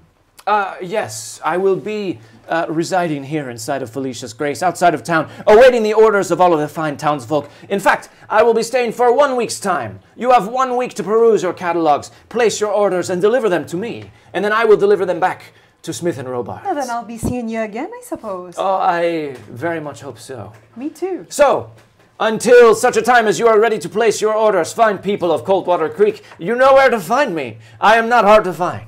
I will be here inside of Felicia's Grace, where I live and work. It is truly a marvel of modern science and just one of the many, many things that Smith & Robards is capable of. We hope to enrich your life as you have so enriched mine on this day. Thank you very much. And everyone is just like swept up and they're all just clapped. They're like, yeah, I think he likes us. This is much better than the part where he brought that guy. And everyone excitedly kind of goes off to the nearest place, their home, a saloon or something, to sit down and flip through their catalog. As Can the next hour and a half goes of back this in time. session be us just flipping through Smith & Robards? It definitely could be, Ready. but it won't be. It won't be. Oh. You guys will have to look at that in Where's between actually? sessions. So you can't place your orders now, but you'll be able to place your orders later. All right. And you could even, if you wanted to, maybe post some of the things you're thinking about on your character Twitter things. And see if Enclosed anybody wagon. else- Yes. Enclosed wagon. But make sure you check out those price points. They're a doozy. Oh, God. 3,500. Whatever. Maybe you need to up your tithing.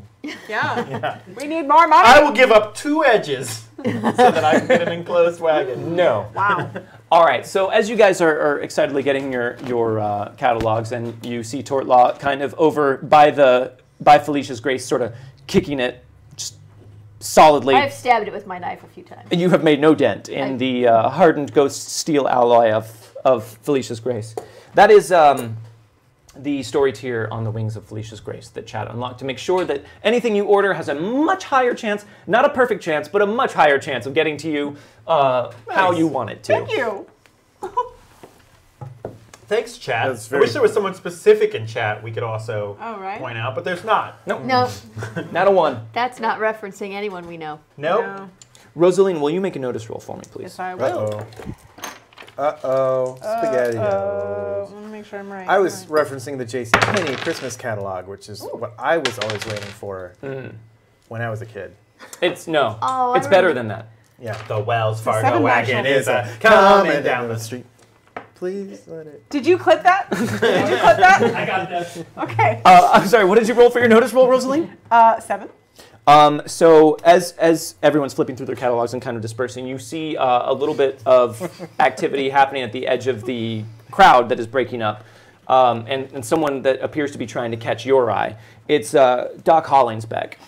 Now, you both met Doc Hollingsbeck for the first time at the end of last season, and at that time, Rosaline, you played an adventure card that turned Doc Hollingsbeck into a love interest of yours. He fell in love with you one-sided. because you played that card. Yeah. It's like Stardew Valley. Yeah, he put Yeah. his glasses on and realized who he was dealing with and was instantly smitten. However, he also revealed in that conversation that he was a married man. Yeah. But what in the intervening time has been the nature of your relationship with Doc Hollingsbeck? Now, you ply a certain trade among town, and Doc Hollingsbeck would certainly be someone who would be a willing customer.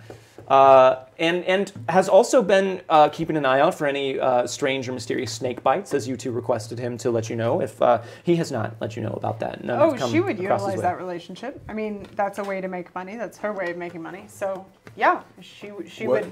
What do you do? You know, adult stuff. Adult stuff, James. Oh. So he comes hurrying up to you, and he looks very pale and shaking a bit. And he says, "Rosalie, Miss Byrne, I wonder if I could have a moment to speak with you and your associates, perhaps You want somewhere everyone? private." Sure. What's his first name? Lark. Lark? Yeah. Okay. Doc. Lark. Doc. Yeah, most people call him Doc. Lark. Of course. Doc. Please, Doctor Of course. Dr. Hollingsbeck. Of course. Yes, could you just... Why don't you meet us at the church? Very well. Shall I head on ahead? Head on over there. I'll grab everyone else. Okay, so he just sort of goes rushing up the hill to the church, and you see him go through the doors. So the doctor just came over and wants to speak with everyone. I sent him to the church. I don't know exactly what it is that he wants, but he didn't look so good. Well, if he's a client of yours, are you sure he wants me there as we discuss it? Well, it seems quite unusual, but yes, he asked for everyone. Well, all right. Stupid fake owl. That's all this is. What? Oh, you're talking about the Torla is still over by Felicia's Grace, I imagine. Dartla, will you come with us? We need to go back to the church. Just staring hatefully at it, I assume. Yeah. I just put my arm around Torla and just... We'll have to follow up with We all him like owls afterwards, better, but- right? We all like owls. Yes, of course, Torla. Better. Yeah. We all hate that thing. Yeah, we do. I don't know why I went into Owen Wilson right like, yeah, we totally. We hate it. Wow. We love owls. Wow. How much would Sharon have to donate to get us all to be Wow. Well, to not do Owen Wilson. Wow. Yeah. Yeah, anyways, so yes. That flies in the sky. It's like, what is going on? So that happened. Yeah. But yeah, everyone totally hates this thing. Fuck this thing. Owls are great. Yeah. As we walk to the church, I continue to say that. Like, I mutter it for a while, and owls better than that thing. And then occasionally I'm like, we all agree owls are better, right? Tort, none of us have particularly strong feelings about owls. No, we love them, right? We all love owls. I think we should just say yes. Yes, we Stupid. all like owls. Number one owl fan. That's right. Actually, my favorite animal is a wolf. Both, shut the fuck up. This is not the right time. I agree with Gabe on this one.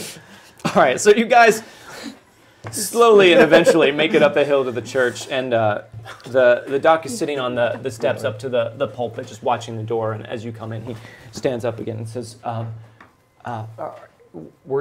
is there anyone else about? As far as I know, the church is empty besides You want me to us. do a circuit? If you agree that owls are better than that thing that came to town, I'll go check it out. Just nods Just agrees. nod. Fine. Right, yes. Yeah, no, owls are a valuable part of the We do ecosystem. not. What is it? I'll circle. So just make a notice check for me. Sweet, sweet notice. I don't know why I'm singing like that. Sing the notice song and The make a notice notice check song? for me. Yeah. Sweet. Damn it. A 1 that and a 2. really ruined my notice so ability to good. notice. It's the song. It makes you too loud. I'm going to re-roll. You're gonna re-roll? Yeah. It's the song. The song ruined it. Do a 6. Mother. It's a 1 and a 2 again, actually. That's the same roll. That's the same roll. hard to do. Okay, so I go to do a circuit, but the whole time I'm like, everyone, they're all lying to me. They all like that thing. They all don't like owls. So everyone watches you do a circuit as you mutter to yourself and look at the ground and just seem very distracted. I don't think she's looking very well. And then you come back. Nothing was out there. It was fine. There's no one. Oh, all right. We all like owls. We Well, like that's- owls. Yeah, Yes. Okay. I believe I made my position clear on the subject. All right, what is it? You look like something's wrong. Well, now, listen, I ain't supposed to be talking to anybody about this, you understand? Like, I am breaking a promise that I made in order to buy my secrecy, but I saw something last night that, it just doesn't sit right with me, and I can't rightly explain it. So, there's, and I thank you to keep this under your hats as well. Of course, you know we will. There's a bit of a sickness in town. What sort of sickness? Nothing that I have encountered before, but it is a fever. Starts as a fever, and causes a certain amount of fatigue. At first, I assumed people were just catching influenza or something like, which can be serious, but if caught early enough and if you keep them isolated and make sure they get plenty of rest and fluids. And most of the time, anyone with a strong constitution can shake it off. But this seemed to be particularly virulent and started to progress among some of the people that had caught it in ways that I didn't anticipate. Caused their fever to greatly worsen, so much so that for some of them, the unfortunate ones who were not able to shake it off, it almost seemed to boil their brains a bit. Now they're alive, but they ain't the same, if you catch my meaning. They're touched now. Is someone trying to keep you from telling people about this? Well, I don't want to cause a panic in town. Of course. That's good thinking, Doctor. It has been made clear to me that I am to try and treat these patients to the best of my ability and make sure that not too many people catch wind of this so that there is not a public outcry. But last night, I was attending to one of the patients who has the most advanced form of whatever this sickness is, and I was trying to make them comfortable as they tossed and turned with the fever, and then their fever started spiking something horrible. It kept getting hotter and hotter, and they started screaming right there in my office, and he kind of sits back down again at this, and I swear to you, this will sound crazy, but it is the God's honest truth, and I swear it on the church that we're all sitting in. Curse? He caught flame, and before my eyes burned away to nothing but a pile of ash. Well, I say nothing. I confide in the undertaker in town. He and I work together sometimes on this. He has the remains, and I confess I was so upset that I rushed out. I wasn't in my right mind. It was something very terrible to witness, but the remains I haven't had much of a chance to investigate. Something was left behind apart from ash, and Barnabas has those, and you should definitely speak to him, but my hands are tied a bit in this situation. I am to continue on doing the work that I've been instructed to do. What was the thing left behind? That I don't rightly know. As I said, I didn't get much opportunity to examine the remains. Well, I was not in a mental state to do so. Doctor, why don't you take us to where this conflagration started? Well, that I can do. It happened in my office, and then, as I said, you should probably speak to Barnabas. He might have more information for you. Who is it that's keeping you? What do you mean your hands are tied? By who? Miss Byrne, can you think of no one whose interest it would be in to make sure that there was not a public panic in the town of Coldwater Creek at this time? Well, I can think of a few, to be honest. Like a marshally kind of person? Oh, Hurless? No, he That he man wouldn't doesn't know know what how to to do. do his own job. Harris? Harris is the one I'm wondering about. Harris wasn't even here. Well, he's Came got in that devil owl. the thing that Driscoll. Driscoll is here. the thing that you'll come to learn about I don't Carlton know names Harris. anymore. Pardon? Go ahead.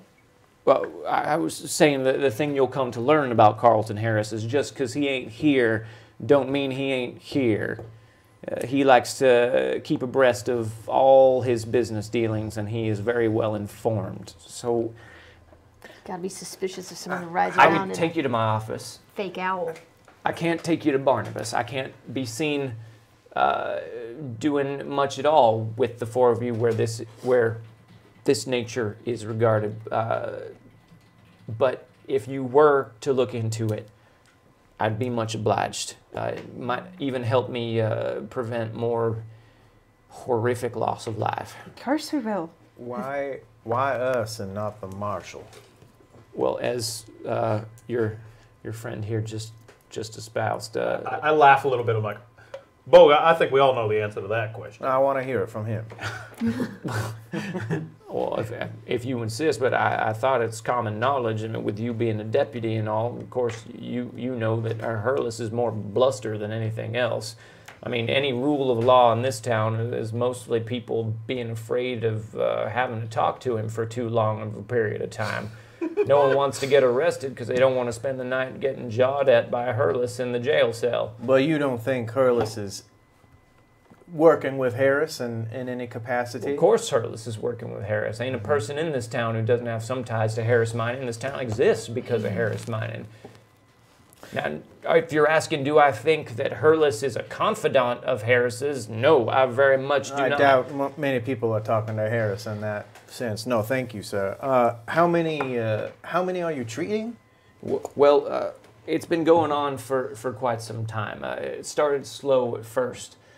Just a couple people coming in complaining of the fever, and I sent them on their way, but it's been getting worse and worse as time has gone by. Basically, ever since the town started booming, I've been seeing more and more cases of this strange fever popping up. Now, most of the time, as I said, someone with a strong enough constitution can fight this off sure as they can influenza or some other sickness of the like. But on the ones that can't seem to shake it, don't have the fortitude or the strength of body, it progresses in a disturbing manner. These people getting sick, are they working in the mine? Well, yeah, I believe most of them do work, but I mean, most people in the town are affiliated with Harris Mining in some way or another. In the mine?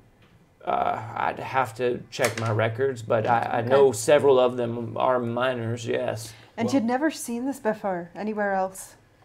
Well, as I said, it's only recently in these people with the more advanced stages of this sickness that now I've heard of fevers getting so high that people ain't the same afterwards. But this is different. This looks like something I might classify more as a dementia of some kind. And then, of course, what I saw last night, now that ain't something I've ever heard of. Now, Doctor, are you at liberty to take us to the remains of this patient? I cannot, but Barnabas knows to potentially be expecting. We'll check in with the Undertaker as well, but. Now, I assume that you have many duties you must attend to with this. That I do. The town's been a flurry of medical activity lately, and you know, the everyday annoyances that come with being a town doctor. Of course. Well, thank you for bringing this to our attention. Well, thank you very much, Miss Byrne, for hearing me out. Of course, anytime. And perhaps sometime in the next week or so, you should pay a visit for physical. Not really what it said. Okay. Of course I will. You know I like to come in and... It's important to make we'll sure see you later. that everyone's right. And of course the offer is extended to any of you. That's all right. Preemptive health care is an important. Nope. I'll be on my way. Nope. Yeah. Yes. And he walks out the door. Town. I admit what we've heard is disturbing, but I was worried he was going to say he had the clap. Quite much more careful than that, though. So I suppose this sounds a bit like what we ran into before with those miners, right? I don't know. know. They didn't catch fire. A little, but it's different. But it seems similar, right? I don't think we can count on anything being similar at this point. Everything about this seems bizarre. Have we seen like the exploding miners? Like nothing like that has happened since. Not that you've heard of, okay. But you do know that there have been several rumors around town that miners have gone missing. Miners continue to go missing. It's not an entirely unheard of thing when you're exploring and continuing to dig down in the darkness. People get lost. There's cave-ins up, out around in the mountains. Like sometimes claim holders go missing as well. Now, my experience seeing Presley and the children last time, did they seem sick like this? Does this seem to like connect what's going on, or did they just seem tired? They did not seem physically sick to you. Okay.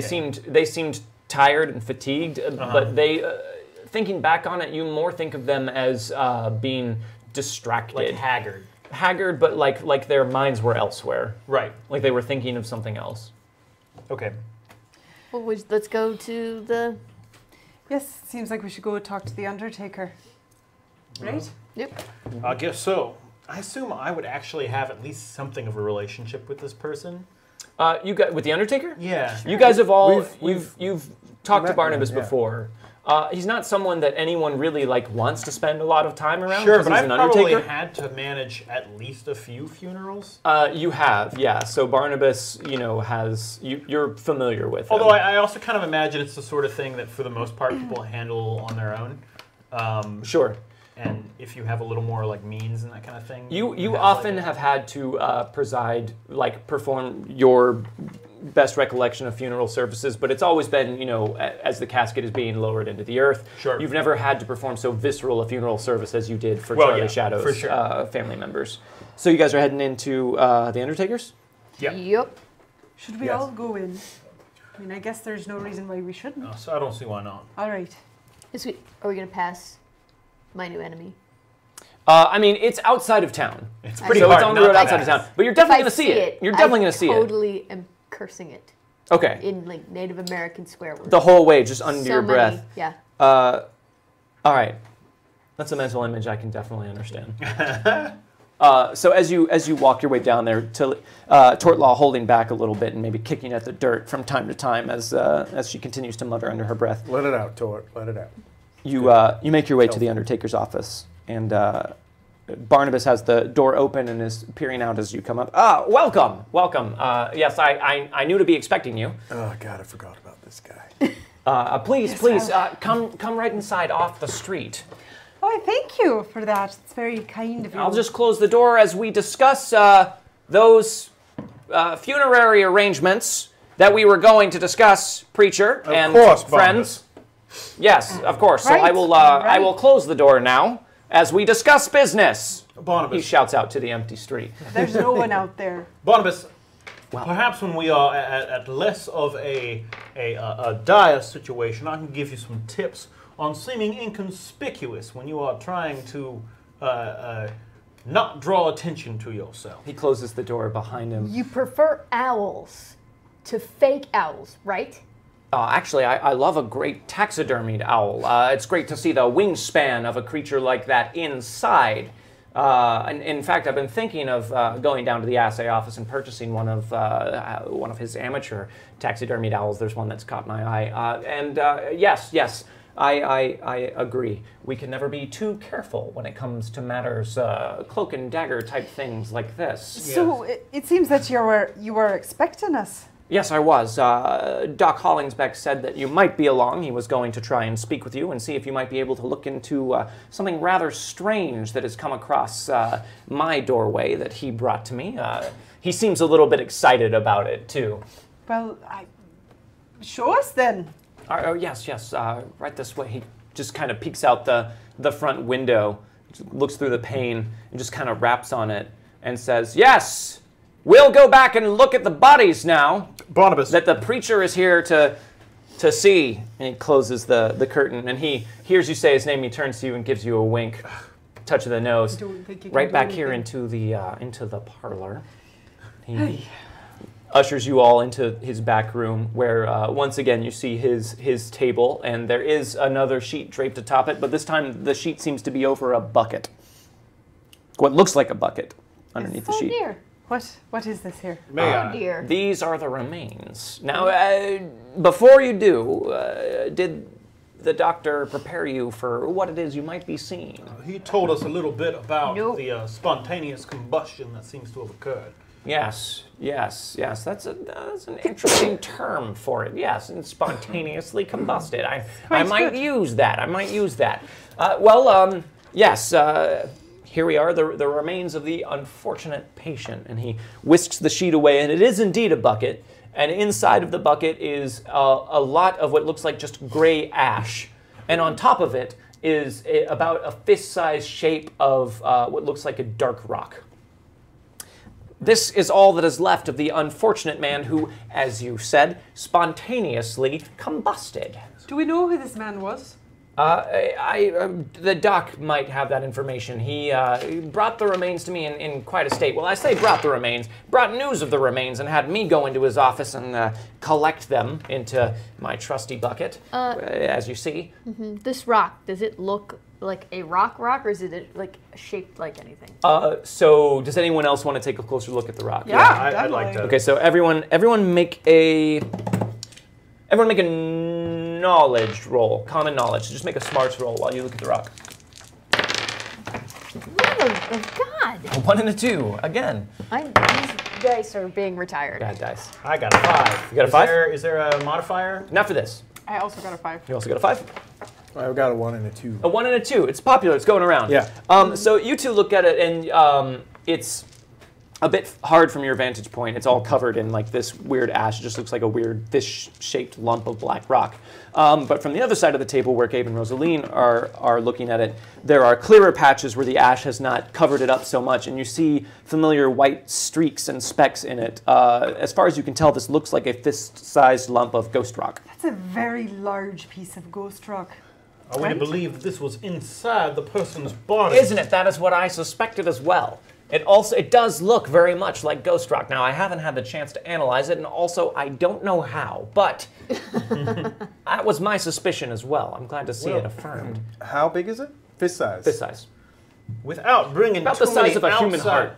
Without bringing Right. too many outsiders into this investigation, shall we call it, there might be a man who is in town who has some knowledge of ghost rock at the moment. Ah, you're referring to Prof. Brown, our resident mad scientist.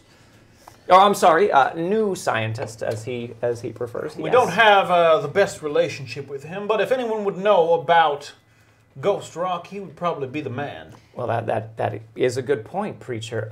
Bogue, will you make an agility roll for me real quick? Yes. At a -2. Whoa. Yes, Your 6. ace. Gout. It's Sway. 11, 9. 9. Okay, so as you're talking, you feel something shift at your hip, and you look down just in time to catch your gun about to fall out of its holster onto the ground, and you catch it in time and reholster it. Careful, Mr. Bogue. Please don't go shooting off any bullets inside of here. It's an enclosed room. It would be very loud and could potentially damage any one of our hearings. Our hearing could damage any of our hearing, singular. I put the strap back on. No, thank you very much. Now, I'm sorry, preacher, you were saying. I was saying that even though I have not had all the best encounters with the man, if we were to analyze this ghost rock and see what properties it might have related to these poor sick people, maybe Doc Brown is the man to go to.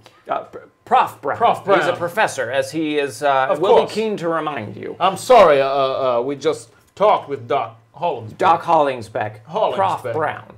It gets very confusing. Common misconception. Did the doctor mention anything about ghost rock with the rest of the folks who are sick, right? He's got more. He didn't. I believe he said some of them were miners. Perhaps they worked in the Ghost Rock mines, but I don't believe he said anything else about Ghost Rock. Tort, where do you keep your tomahawk? At my side. Will you make an agility roll at a -2 for me? Of course, make an agility roll at a -2. I have my hand on the button. 4 -2. Nope. Okay, so as you're kind of craning over to take another look at the remains, you hear a snap, the snap of leather, and you feel a sudden lightness at your hip. And you look down just in time to see your tomahawk plummeting towards your foot. Ooh. Oh, God, God, you're that's a kidding me. 6. 10. It falls blade down onto your foot and cuts through your boot. What's your toughness? My toughness is 5. 5? Okay, so that is a success with a raise. So you would be shaken and wounded by this. Ow! Tort, what the hell? Oh my goodness! What? So you guys just all of a sudden, Tortlaw just starts crying It out. was the owl! James, you were right next to her, so you saw just moments before that her tomahawk just fall off her belt and onto her foot. Oh my goodness! Are you all right? I am not all right. Oh, okay. Let me get a towel for I the am bleeding a Hold lot. on, hold on. Should I fetch the doctor? Yes, yes, actually, I think maybe that would All be right, good, right? stay right here. Don't interfere with the remains. I'll be right back. I have to go fetch Doc Hollingsbeck. Was he heading towards his office? I'm sorry. I'll do it as quick as I Yes, can. I assume so. I'm not sure. All right, Going to probably. deal with the other afflicted. Of course. I'll be right back. Please, All right. again, don't touch anything. Be right Of back. course. And he goes rushing. What down the door. happened? What happened? What? Ow! So you have a wound and you're shaken. I draw my gun. Okay. What? Why? Did you see something? Now, my gun apparently came unholstered with no provocation. So something is going on in here. Well, let's all just try not to shoot ourselves for a moment. That's why you don't like guns. I wanna reach down and pick up the ghost rock. Okay, so you reach down and pick up the ghost rock? Gabe, be careful. You don't know what's... It's okay, it's just a rock. Well, is it though? This man lit on fire. So, Tortlaw, Yeah. as you are sitting there in a lot of pain, does it occur to you that you can take care of this? does. Okay. Is that something you would like to do, or do you want to wait for the doctor? I'm waiting for the doctor. All right. You're in a fair amount of foot pain, though, as this is happening. My thought is that I don't want other people to know. Sure. Because then they'll all be like, come, heal us. And I'll be like, bitch, please. Right. Okay, so you're gonna kind of stick it out and wait for it. Okay. So you pick up the ghost rock. It feels like a rock, a dusty, ashy rock, in your hand. It's heavy. It doesn't seem like a strange shape or anything to it. It's just kind of like an irregular lump of fist-sized ghost rock. Does anything seem wrong with it? I don't know. I can't see how this could have been inside someone's body. Right? Was he perhaps carrying it on him when it happened? Maybe. Isn't it it's the size of a heart? What are you looking for? I'm trying to get a sense of like if someone is here or something, because clearly something pulled this out of my holster. So it's like I don't know if it's someone playing a prank. They're up on the ceiling. Fishing wire, whatever it is. But so you're looking around. Make a notice roll for me. You're very alert. As Tortlaw continues to over in the corner with her tomahawk wound. Did we thank Nightsteed for that donation? Yes. Yeah. I think we did. Well, thanks again, Nightsteed. We appreciate it. Thanks for the 7. tip. 7? Okay, so you're scanning the ceiling, maybe looking for someone playing a prank. You're kind of looking at the walls for any sort of... but you see no sign of anyone being around in this room. I don't see anything, but this is very, very strange. So you hear a fluster of activity from the front room, and then they burst into the back, Barnabas and the doc, and Barnabas is just pointing at Tortlaw's foot, and the doc comes over and he says, "Now, God damn it, I thought we were trying to keep this on the quiet side. All right, just hang on, miss. Let me just take a look at it. I'm gonna have to take your boot off. Is that all right?" Oh, yeah, that's fine. All right, now here, just sit up on this table next to... Can you move that foul bucket? All right.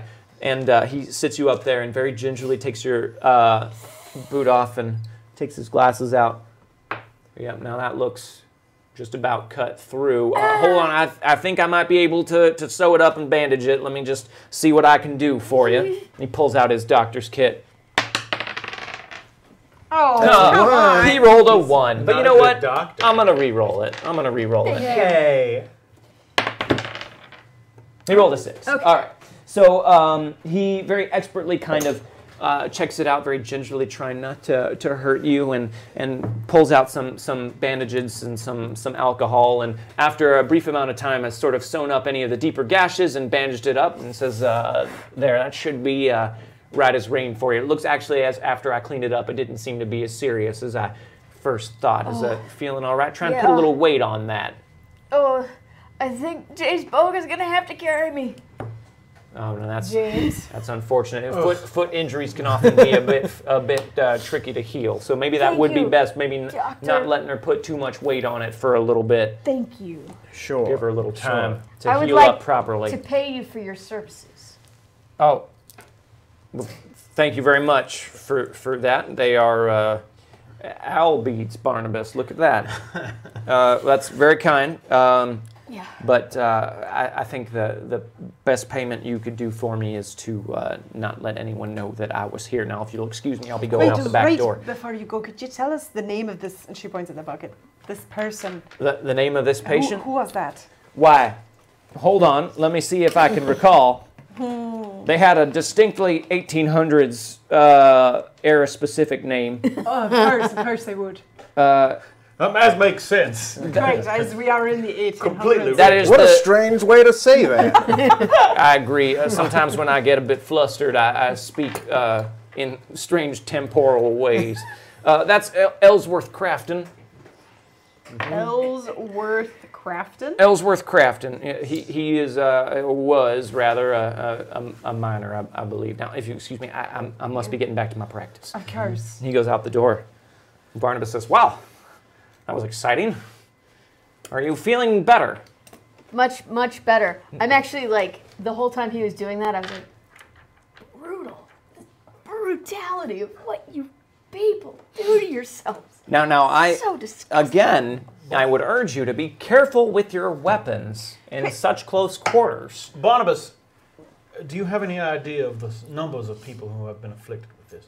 Well, I don't. I believe the doctor's told me just as much as he's told you. It sounds like, on the whole, he's been able to treat the sickness and take care of it. But as he said, a couple of more extreme cases didn't make it out with their wits intact. Where did Ellsworth live that you got his, you collected his remains? Oh, I collected his remains from the doctor's office. I'm not sure where Ellsworth lived. I imagine if he was a miner, most likely he lived at one of the Harris mining camps, unless he has a family or residence here in town, but I wouldn't know. You notice anything moving in your facility here? Anything move from one area to another that you were very sure you had put in one place and then you find it in another? Well, this curious is a question to surprisingly ask. cryptic question coming from a not- usually straightforward man. Not as I can say, no. Why do you ask? Just, we've seen weird things here, and I just want to Haven't we clarify all? what the baseline is. Sure. Yeah. Nope, pretty normal Undertaker's building, Sure. for what that's worth. Sure. Well, I'm gonna lean over to Rosaline and be like, we should find out where he lives and go through his stuff. Right. What do you think we might find? Well, I don't know, but we're gonna find out more than we're finding out here. Gabriel, And where we'll are you get stabbed in standing? the foot again. what? Where are you standing? I'm near the bucket. You're I'm near still the kinda bucket. examining. I put the lump of ghost rock back, but Okay. I'm still kind of like examining it. Are you leaning on the operating, or the not the operating table, the autopsy table at all? Well, yeah. Well, where is it? In the middle of the room, and the bucket's on top of the table. Then yes, I'm kind of like leaning over it and looking into the bucket. Okay, make an agility roll at a -2 for me. No. No, I'd rather you did. Okay.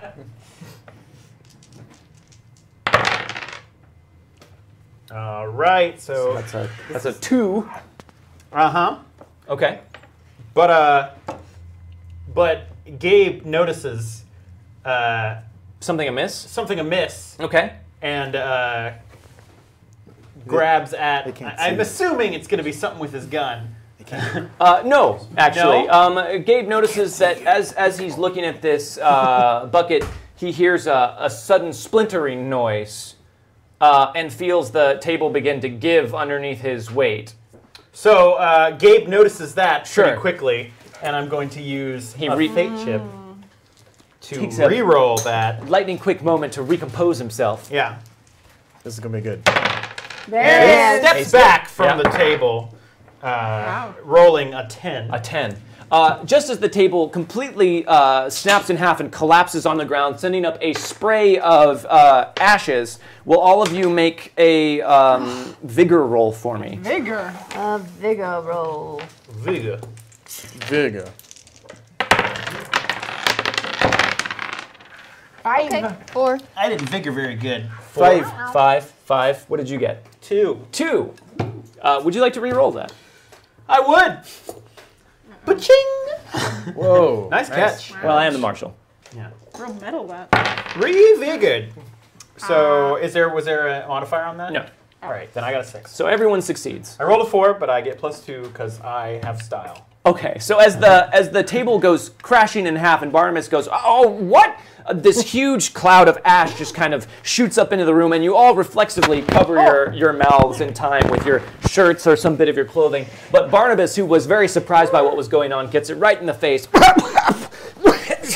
What is going on? Oh, it's in my mouth. You have broken. Right? What happened? It seems like it just fell in half as I was examining. We should go out into the front Yes, room. yes, quite. Yeah. Let's go outside. So he goes out and continues to hack and cough and try and clear ash out of it. He's got like dust, human dust all over his face. Can Can I grab the ghost rock before we head out? Sure. Okay, I do that.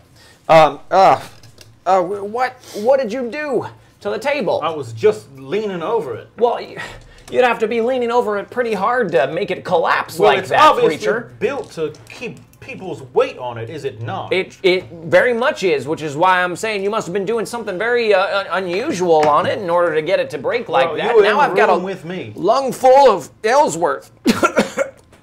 His eyes seem bleary, and he keeps coughing and spitting on the floor. Ah! Can I get you a water? No, thank you. I think you've all done enough damage here today. You're dropping guns and getting Like I tomahawks didn't cut on your feet. And Well, I did not Barnabas. enjoy that. before we go, then, if there's anything else, information-wise, that you may know that could help us, this would be the time to tell us. you know as much as I do, preacher. Now, please, if you would leave me some privacy so that I can clean myself off and maybe try and tidy up in the back. There's a lot of human remains buzzing about in my parlor. Well, that can't be a completely new experience for you. Well, not in this form so much, preacher, but Fair I enough. appreciate the note of levity that you tried to introduce to this otherwise horrific situation. Now, I have a certain adaptability. At some it is a sense. gift. Now, but please, and he opens the door and kind of ushers you all out. Will everyone make a smarts roll for me, please? Wow. Oh, that's smarts. Yes. Oh, I'm real smart about this. We got 7. Oh, Did get sevens. Boom. I got a 17. 17. Wow. Whatever's about to happen, I know it inside and out. 4. Okay, so you all leave with a sense of deja vu about this whole thing, but Tortla, you specifically remember that the last time you were here talking to Barnabas S.B. Cairn, James Bogue broke a shelf I remember that almost toppled on top of him I wouldn't as well. remember that. What's up? I wouldn't remember that. You would not remember that, that's true. You have a sense of secondhand deja vu from this. That was Hal Melton who was there at that point. But yeah, you specifically remember a shelf just suddenly breaking and almost toppling on top of James. My cat-like Hey. reflexes. Like, do you remember when, like, there was a shelf that, like, tried to destroy James in that exact place? Oh, I'd forgotten about that. Yes, I I do. I do remember getting out of the way of the shelf. There's something fishy going on. I don't like this. It reminds me too much of that house. You weren't there. You didn't see it. Which house?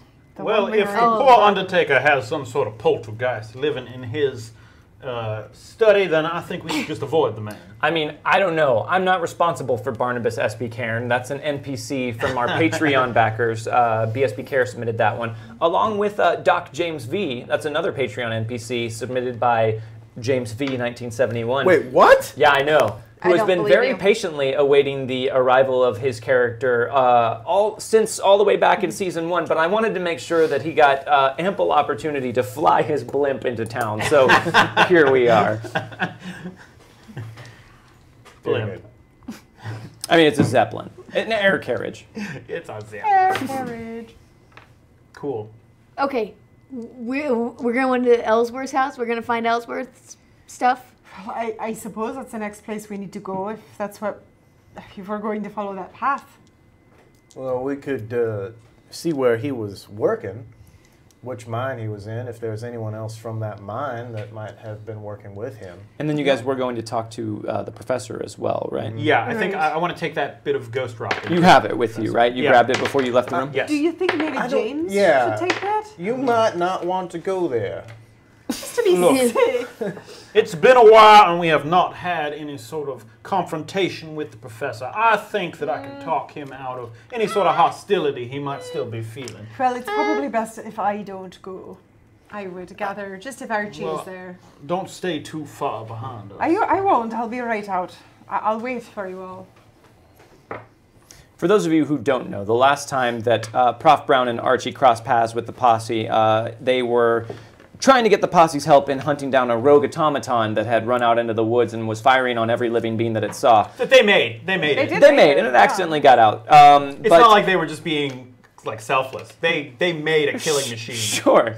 But after the posse helped them shut down Deathsteel the automaton, things got a bit heated when Archie saw Rosaline casting a spell and revealed that Hucksters had killed his family, and he spat at her feet, at which point Gabriel Pryor drew on him and, when he would not apologize, fired a bullet into Archie's leg. So there is not a lot of... hit him. It just hit, because remember, it ended up... Did it just hit, did it miss? Yeah. It shook him, I think. It shook him, that's right. Yeah. You shook him. You made him do the gunfighter's dance. Right. So there's not a lot of love lost between Prof. Brown and Archie and the posse. Nope. Also an NPC. Also a Archie. Patreon NPC. Right. Archie. Yeah. We should shoot all the Patreon NPCs. You should. That's See gonna what go happens. real well. Well, all right, let's We get... killed one of their daughters. I know. That's true. That is true. All right, so what are you guys doing? Well, should we go to the house first, or should we go talk to the professor? I suppose he's going to need time to look over that rock, right? Well, I guess we could split up and you two could manage the house while James and I head to the professor. Great, we could do that. Does that sound like a plan, everybody? I mean, we probably just want to drop it off to the professor, tell him a little bit about what is going on. Do you? I can't We help. told. Huh? We. It's like we're doing this like on the DL. Like, do you want to tell him? Sure. That's a good point. Perhaps we shouldn't tell him anything more than we absolutely have to. Well, I mean, you definitely want to tell him enough that you can get any useful information out of him without just mystifying him and potentially wasting his time. Hey, look at this rock. What do you Anything see? Anyways, funny bye. about it? I can't help but wonder if this rock is perhaps a byproduct of what has happened to these people instead of a cause. I don't know. It could be either way. Well, maybe we should all go together. I have to say that like I've heard less about people burning up and leaving a rock behind than I have about people returning from the dead. I do not think that is at issue at the moment. These people are not returning from the dead anytime soon. No, I'm just saying, like, a person, like, catching on fire and leaving a rock behind is Strange. really strange. It's quite strange. Let's go to the professor first, and All right. I'll let you all go. I'll be there, but I'll Of stay course. All right, so you guys are heading to Prof's lab Yeah. on the outskirts of town? Yeah. All right. Prof shop. Well, so you guys head over there, and you see the familiar building that I don't think any one of you have probably darkened the doorway of since the last time you interacted with them. They seem to have kept to themselves when it comes to you as well. Every now and then you'll see them at a distance in the town streets. The professor just always seems distracted, but Archie always very pointedly never looks at any of you when you encounter him out in the streets. So you guys head up. Are you going to knock on the door? Yeah, I'll go up and knock on the door. Okay. So you knock on the door, and you hear what sounds like things falling over and crashing inside. And then the door is flung open in front of you, revealing some of the noise of activity from within.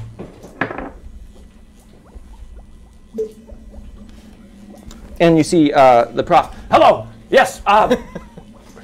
Wait. What?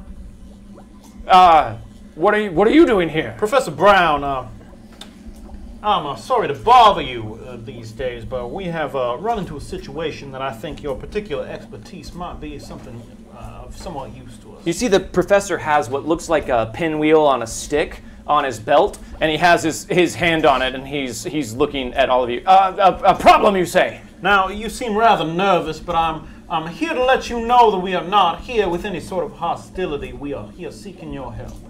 Is that a fact? And you hear from back in the lab, Prof, who is it? Don't worry about it, Archie. Just keep working on that experiment. Make sure it doesn't fall over again. What is it that I can help you with? If it is indeed my help you need. He does not release his death grip on the pinwheel on his belt. Can we perhaps step inside? Do you think that would be wise? Archie is in there, and he's not very excited to see or hear or think about any of you. I'm hoping that you can contain the anger of your assistant for a moment. There are things that are potentially threatening the entire town at stake. Make a persuade roll. 4. 4? It's not a 4. Oh, Yeah, you're right. you got- 4 plus 4, so it's an 8. Yeah, which is Like, don't you have my like base. super good at persuade? It's like, didn't you sink a lot of You're stuff like, into how being good could at you have persuading? rolled a 4? If you rolled a 1, it's a 5. Very well. I guess if it's for the good of the town, then perhaps we could put aside our differences for a moment and speak as acquaintances. One moment. And he sort of like pushes the door to a little bit. Archie, I need you to go stand at the back of the room and put your hands behind your back and lean against a wall. What? Just do it, Archie. All right, Prof.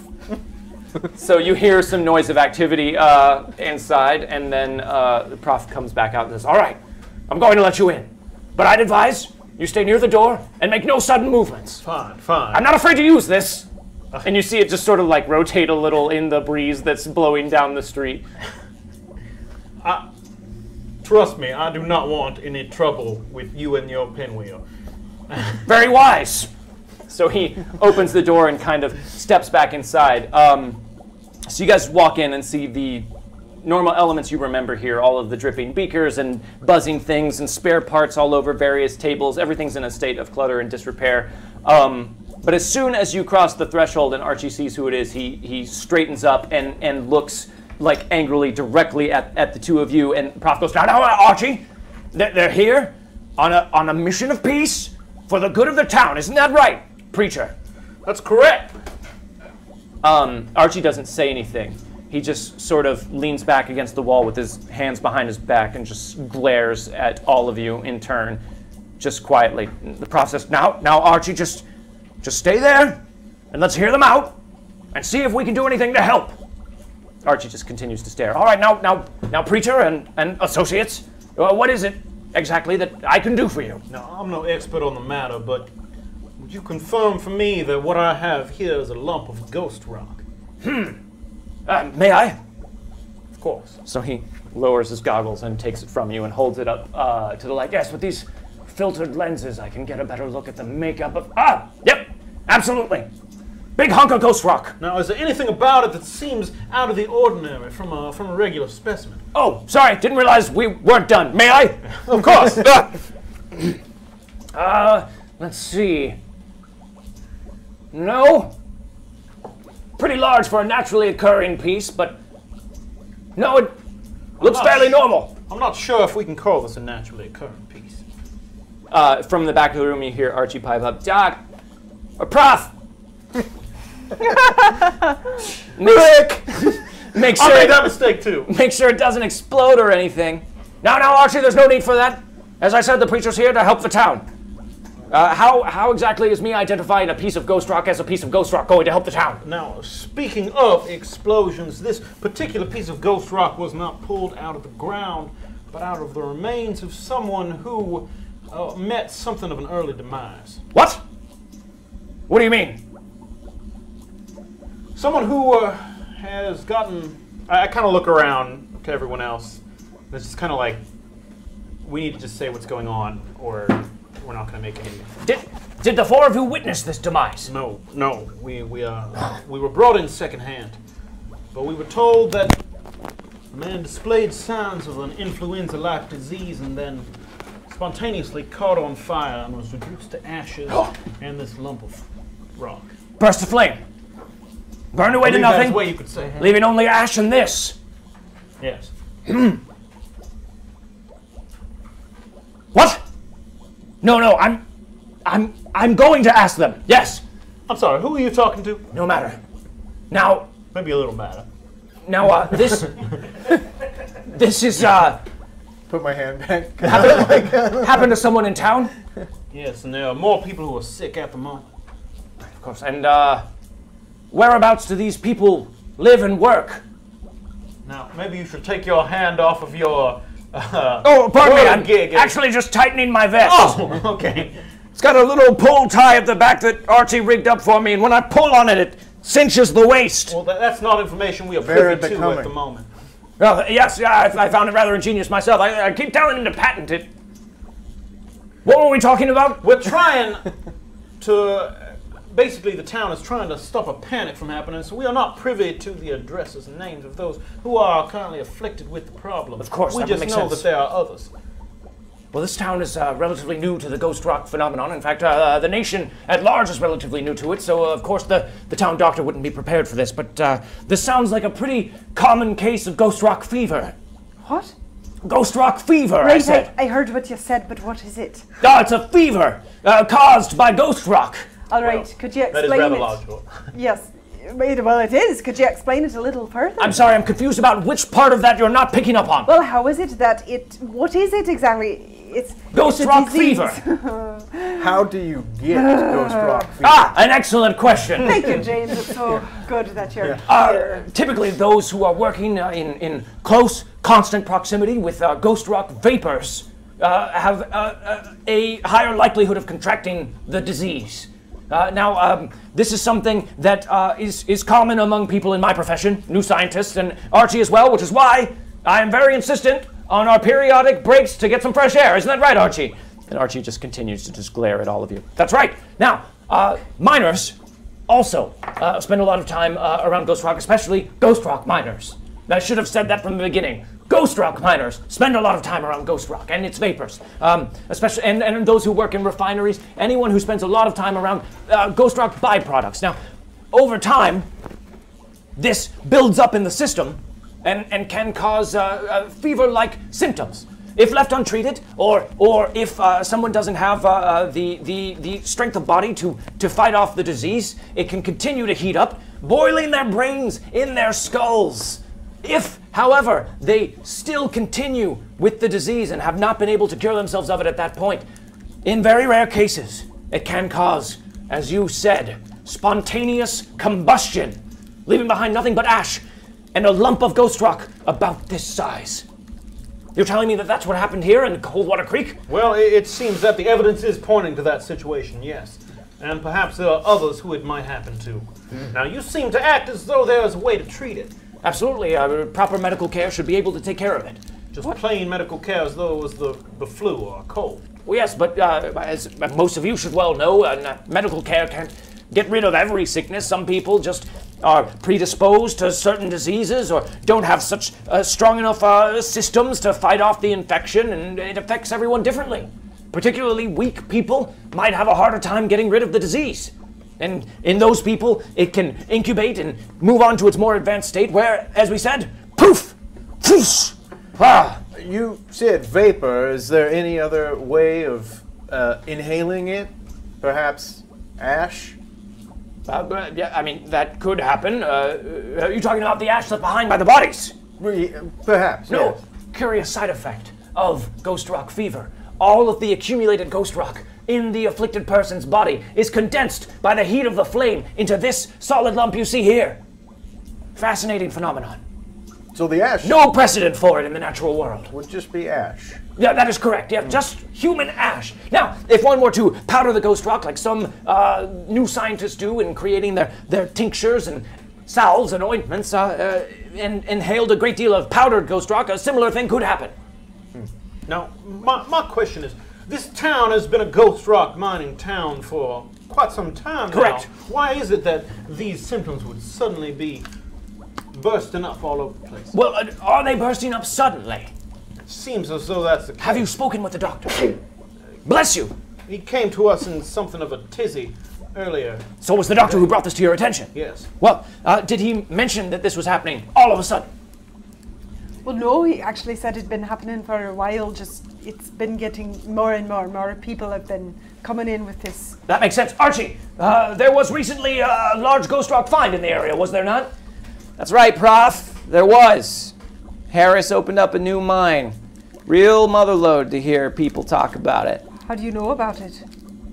Everybody knows about it, miss. It's been the talk of the town. So we know about it. Yeah, you guys know about it too. Yeah, yeah. Never mind. It was that claim. It was that claim that Right. that Driscoll. It was the cave that you guys found.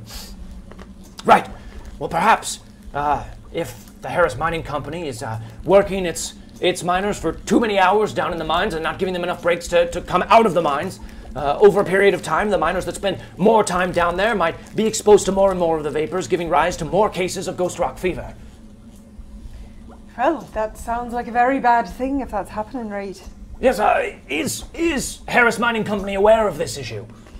As far as we know, they've asked the doctor to keep it contained. So it seems like they might have some idea of what's going on. Maybe. Or maybe they're just being careful. You think they're being careful? Someone like Harris, who stands to make so much money off of this, and if this gets out, then wouldn't that make people not want to work for his mine? Right, exactly. Right? That would happen. Exactly. Either way. Right. So he's being just as bad as any other rich man is, isn't he? I suppose when you think about it like that, he could also not want people to know that he has a ghost rock mine that they're getting all this ghost rock out of. Well, everyone knows that. Prof, yeah, everyone does know that already. Right. Sorry, Archie. Quite. Well, either way, I think perhaps bringing this to the attention of Harris might be a good idea. Yes. Definitely let the businessman know that his business practices are crushing the common man under his boot, and I'm sure that he will immediately rectify the situation. I sincerely doubt it. We cannot let him know. Well, we can at least, and I say this kind of quietly to both, we can at least let him know that we know. Maybe we should let everyone else know. That would put the doctor in danger. Well, we can... And perhaps the professor here as well. Well, he needs the doctor, so we'll see how that goes. Professor, we appreciate the help you've given us. Is there anything else we can, that we might need to know to save this from becoming more larger problem than it already has? I mean, just let people know they need to take ventilated breaks. Get away from the ghost rock. I believe the most recent research said being exposed to it for a continued period of time, longer than 4 hours on a regular basis, can lead to potential cases of ghost rock fever. So more regularly scheduled breaks for fresh air could potentially circumvent this problem. Tort, you've been quiet during this. Are you looking around at all or just kind of taking things in? Yeah, I'm looking around. Basically, as soon as this turned out to not be like a spiritual monster-y thing, Tort lost interest. Make a notice roll for me. Just you. Okie dokie.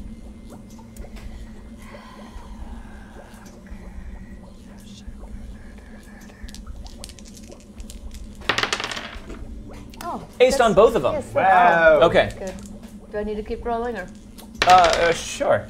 Okay. An 11. Good. All right. So you see over in the corner of the laboratory what looks like a large something, a large bulky something that seems to have had a sheet very quickly thrown over it. But there's a little bit of a corner revealed, and it looks like some sort of strange, new-looking metallic device. Does it look like an explodey, blowy-uppy, kill all my woodland friends kind of device? It does not. It looks Okay. very boxy and large. Okay. Boxy and large. Boxy and large. Can I sneak over to it? Yep. Boxy and large, and it's over in the corner. You want to try and sneak over to it? Yep. Sure. Make a stealth roll. Stealth roll. While everyone is distracted talking Dang to it! the prof. A 3 and a 1. Not successes.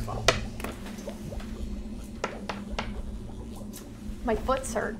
Yeah, that's true. That's like, Same one? I try to sneak over and I'm like, ow.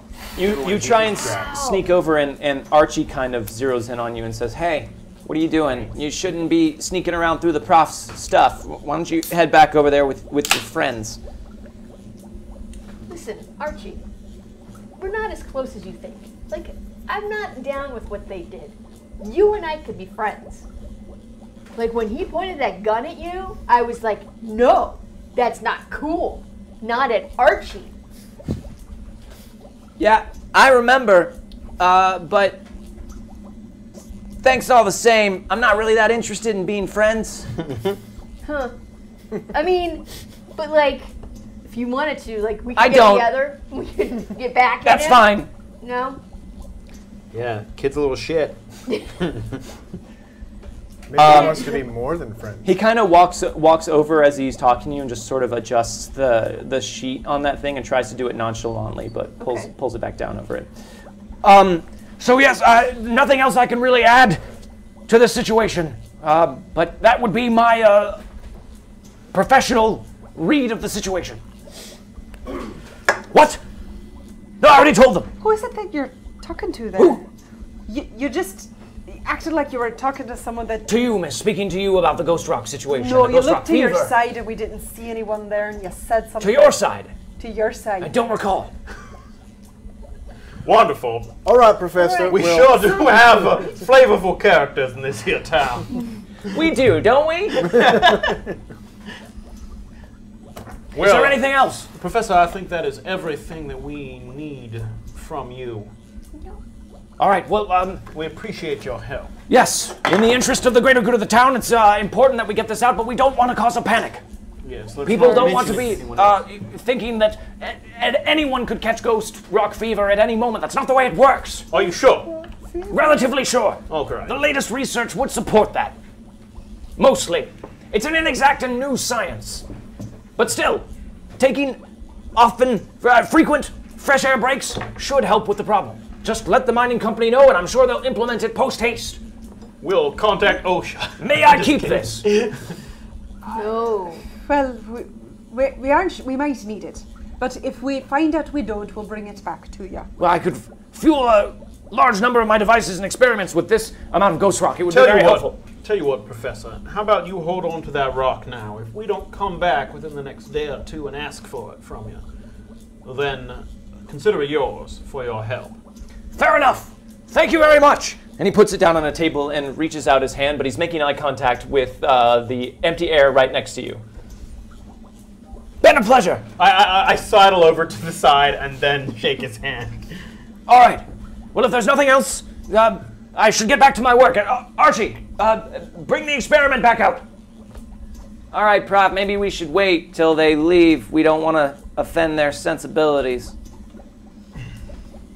Well, it's time for Let's us to go. go anyway. Well, you all have a interesting day. We will. Every day we have is interesting. We live exciting, interesting, scientific lives. There's no point in Fantastic. It is fantastic. All right, let's go. Let's go. When Professor, Archie. When we get outside, I want to turn to everyone They seemed really nice. He closes the door behind him. and just say, we can't let this stand. We have to talk to Harris. We have to talk to someone, but we can't let this agree. sort of thing happen. How do we know them again? I don't know about all of you, but I'm somewhat happy that we don't have a closer relationship with those two. Seems for the best. Yes. I don't know if it was wise leaving the Ghost Rock with him, but No, that anyways. was not the choice I would have made. Well, I don't think we need it any longer. It's probably worth a vast amount of money. Well, there is that, but plus we don't know what You they probably might be could have used it to powering. buy an enclosed carriage. I don't know who I'm going to sell Ghost Rock to. What other death machines they might be powering that we have to stop at some point. But anyway. What is far more valuable than Ghost Rock is the fact that we have Friendship? knowledge that Harris is doing something that he is trying to cover up. Yes, friendship. That's the real treasure. Yeah. No, it is that we have knowledge of something that Harris is doing that is potentially putting this town in danger. And I think either holding that over him or getting him to stop doing it could be very valuable. we need to get him to I don't stop know that doing it. Your priorities and my priorities are the same. I'm just saying, perhaps we can also benefit from this as we save people from conflagration-based death. Well, at the end of the day, the power we have over the most powerful is beneficial to everyone, isn't it? If we can control them, then we can control how they treat people beneath them. Well said, darling. Thank you. Harris controls most of this town already. I've dealt with many of these types of men. It's not going to be as simple as going to him and holding this over him. He already knows what problem he's got here. He's not going to be in a dealing mood. Well, we may have more influence over this town than he realizes. I'm going to tell the group, excuse me, I need to go to the bathroom. What I want to do is I want to go to the outside wall where that thing was. I want to see if there's a little field mouse-sized hole. Okay. And I want to turn into a field mouse and go inside and see what it was. Can you turn into a field mouse now? Can I? Isn't that smaller than what an owl? There is it, was that the way the sizes were broken down? Let's find out real quick. Shape change, right? I believe the I'm way gonna go to it the worked bathroom was real that quick. if it was bigger, I couldn't do it. Right. Okay. Yeah, you should be able to do it. Yeah, that should work. So spend your points and make a tribal medicine roll. Yes, yes, yes.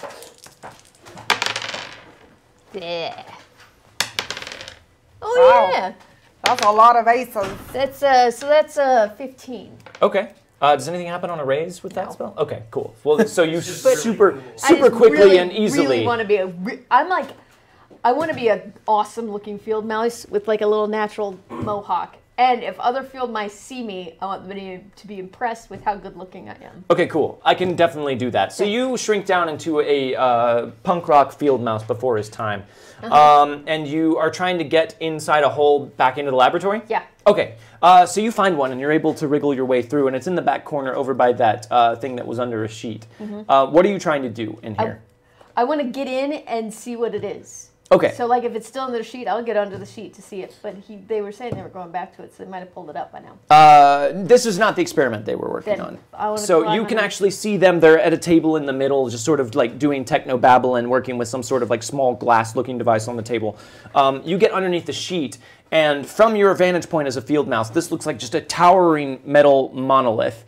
It's got it's like two different levels of rectangular slabs that are just sort of fitted together with like pistons and things that you don't really understand the way they work. You're not super familiar with machines, and it doesn't seem to have any immediately apparent function to your eyes.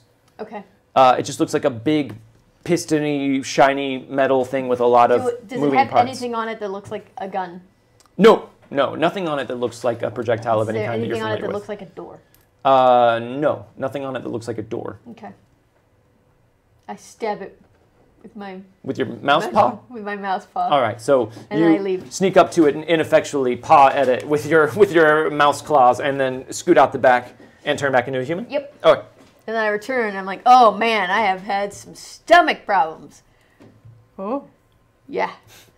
Well, it's good you take care of that. Oversharing. Thank you so much for telling us all the time. I don't know why I went into a weird accent right there. Thank you so much for telling us. We can all be British. Yeah.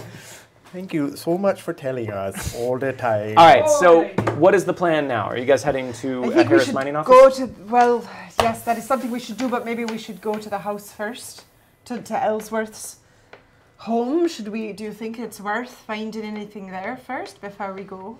Well, we could at least find out if what the doc said is true. Like, was Ellsworth working a ton and not taking breaks? My assumption is yes. If I have a good assessment of someone like Harris, which I imagine that I do, he is overworking those folk. They're in the mines. You guys get the feeling that you have about 30 abstract minutes of time left to figure out what it is you want to do. I think yeah, maybe it's a strange sensation in your brains. I feel like we could go longer though. I don't know, why am I going into Irish?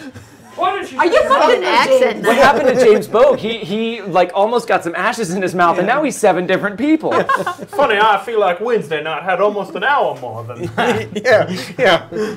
Well, whatever they do, I'm gonna plead gastrointestinal disorder, and I'm gonna go and I want to draw what I saw, and I'm gonna go back to the evil owl thing.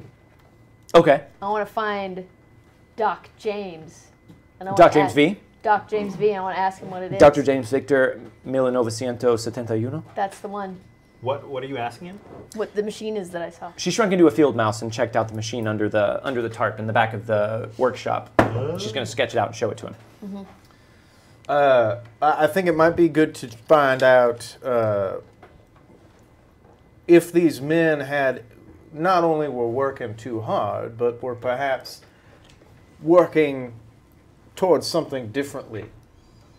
As in, perhaps they were exposed to something on purpose. Well, we could talk to Viola. Do you think going straight to Harris, I mean, he's probably not going to give us information right away. We're going to have to work up to that. Either way, we've been meaning to talk to Harris ever since we've come into this town, and it seems now that he has finally physically made a call upon Coldwater Creek. This might be the ripest opportunity to do so. True, we don't know how long he'll be here, so it might be worth it. We could go over there first. We can always go to Ellsworth's later. If there's any time worth throwing our weight around a little bit, it's probably now while the iron is hot. Let's do it then. We'll go to So Harris. are you going with them, or you're going to talk to Yep. Dr. James V? Okay, we'll deal with that in a sec. So you, again, complain of gastrointestinal My distress. tummy hurts. All And that you, breakfast soup. Breakfast soup has done me in again. There's a lot of beans in breakfast soup. Breakfast isn't meant to be soup, and I've said it 100 times, and I will say it 100 times more. Quite right, my dear. So, There are some things that just are not meant to be. Right. actually, let's handle that first. So you head back to your giant evil owl in town, and you knock on the front door of Felicia's Grace. Yes, I am. Sorry. Hello, my dear. You are here to place an order for Smith and Robards? Oh no, I so admire your giant owl. Yes. Well, it's not an owl. I It's an don't air carriage. hate it at all, and I wanted you to know how much I love it. Well, it's a lovely and very specific sentiment to make. You seem to know so many things about fake owls. I do. Air carriages and many other devices of the new scientific movement. That's exactly. I myself hold 3 PhDs from several different very esteemed universities. 3 PhDs. Yes, indeed. Wow. Oh man, so impressive. I was Will you make a wondering. persuade roll for me? Because She's that not kind of laying it on sounded thick or sarcastic. anything. 2 and a 3. Yeah. You guys are worse at persuade than I am. Yes. Really? Yes. Wait a second. I can get the benefit of an edge for the round of one scene. Why don't you take very attractive? Alright. That'll give you a +4 bonus to your charisma. That's what I want. Okay. All right. So spend your card. So the sun is just. Just skip attractive. Go Yeah. right to Yeah, very get the good attractive. The sun is striking. Well, actually, I think very attractive gives you an additional +2. So you would just get attractive, because each one gives you +2. But Okay, very okay. attractive gives you a total of 4. So we'll just say attractive. Yeah. Sure, sure. The sun is striking the multifaceted windows of Felicia's Grace and reflecting on you in a very golden, luminescent sort of way. Getting the golden hour. So, in fact, you rolled a successful persuade roll. Oh, yes. Why, thank you very much, miss. And might I say, you are looking very lovely this afternoon. You may say that. I came here because I Hold thought on. to myself, Do you smell that? What is that odor? no. So foul and so sudden. I'm sorry, how rude of me to interrupt a beautiful lady while she is not speaking. It clearly wasn't me. I thought to myself, you know who's brilliant and could tell me what this thing is? You. You flatter me. I thought anyone with a giant, not evil owl thing would clearly know. Yes, I have drawn this. The proportions might be off. Let's see. How would we see how well you drew? Make a Used her card to smarts roll pick for me. Very attractive. Smarts. for dealing with him. Yeah, make a smarts roll to see how well you could translate what you saw into an accurate drawing. Come on, smarts. 5. 5. Yeah. I see. Yes, some sort of mechanical device. What is the purpose of this machine? I don't know. I want you to tell me that. Oh, I see. You There have no were information. no doors and no guns. Why yes. would anyone want 2 big slabs and hide it under a sheet? It doesn't Is appear to be ambulatory. suspicious. It was hidden under a sheet, you say? Yes. Where was it you saw this device? In my dreams. Make a persuade roll for me. But add a 2 to it because you are looking so I good am in looking this so- reflected light from Felicia's Grace. Oh, good. Oh. Okay, so that's Yes. good. I myself have been affected by dream inventions as well. I would just like to say that it says your charisma is increased 2 plus 4. Oh, okay. Well then, So it yeah. doesn't say plus 2, it says increase 2 plus 4. There we go. Then take Well, very. You took I'm very done attractive. very You're attractive. adding a 4 to Right. that. Yeah, yeah. So Yes. Well, it stands to reason that a creature as lovely as yourself would have dreams as vivid and interesting as this. Yes. It appears to be some sort of device that maybe one could use to mass produce things. Just like full on bondage gear. Okay.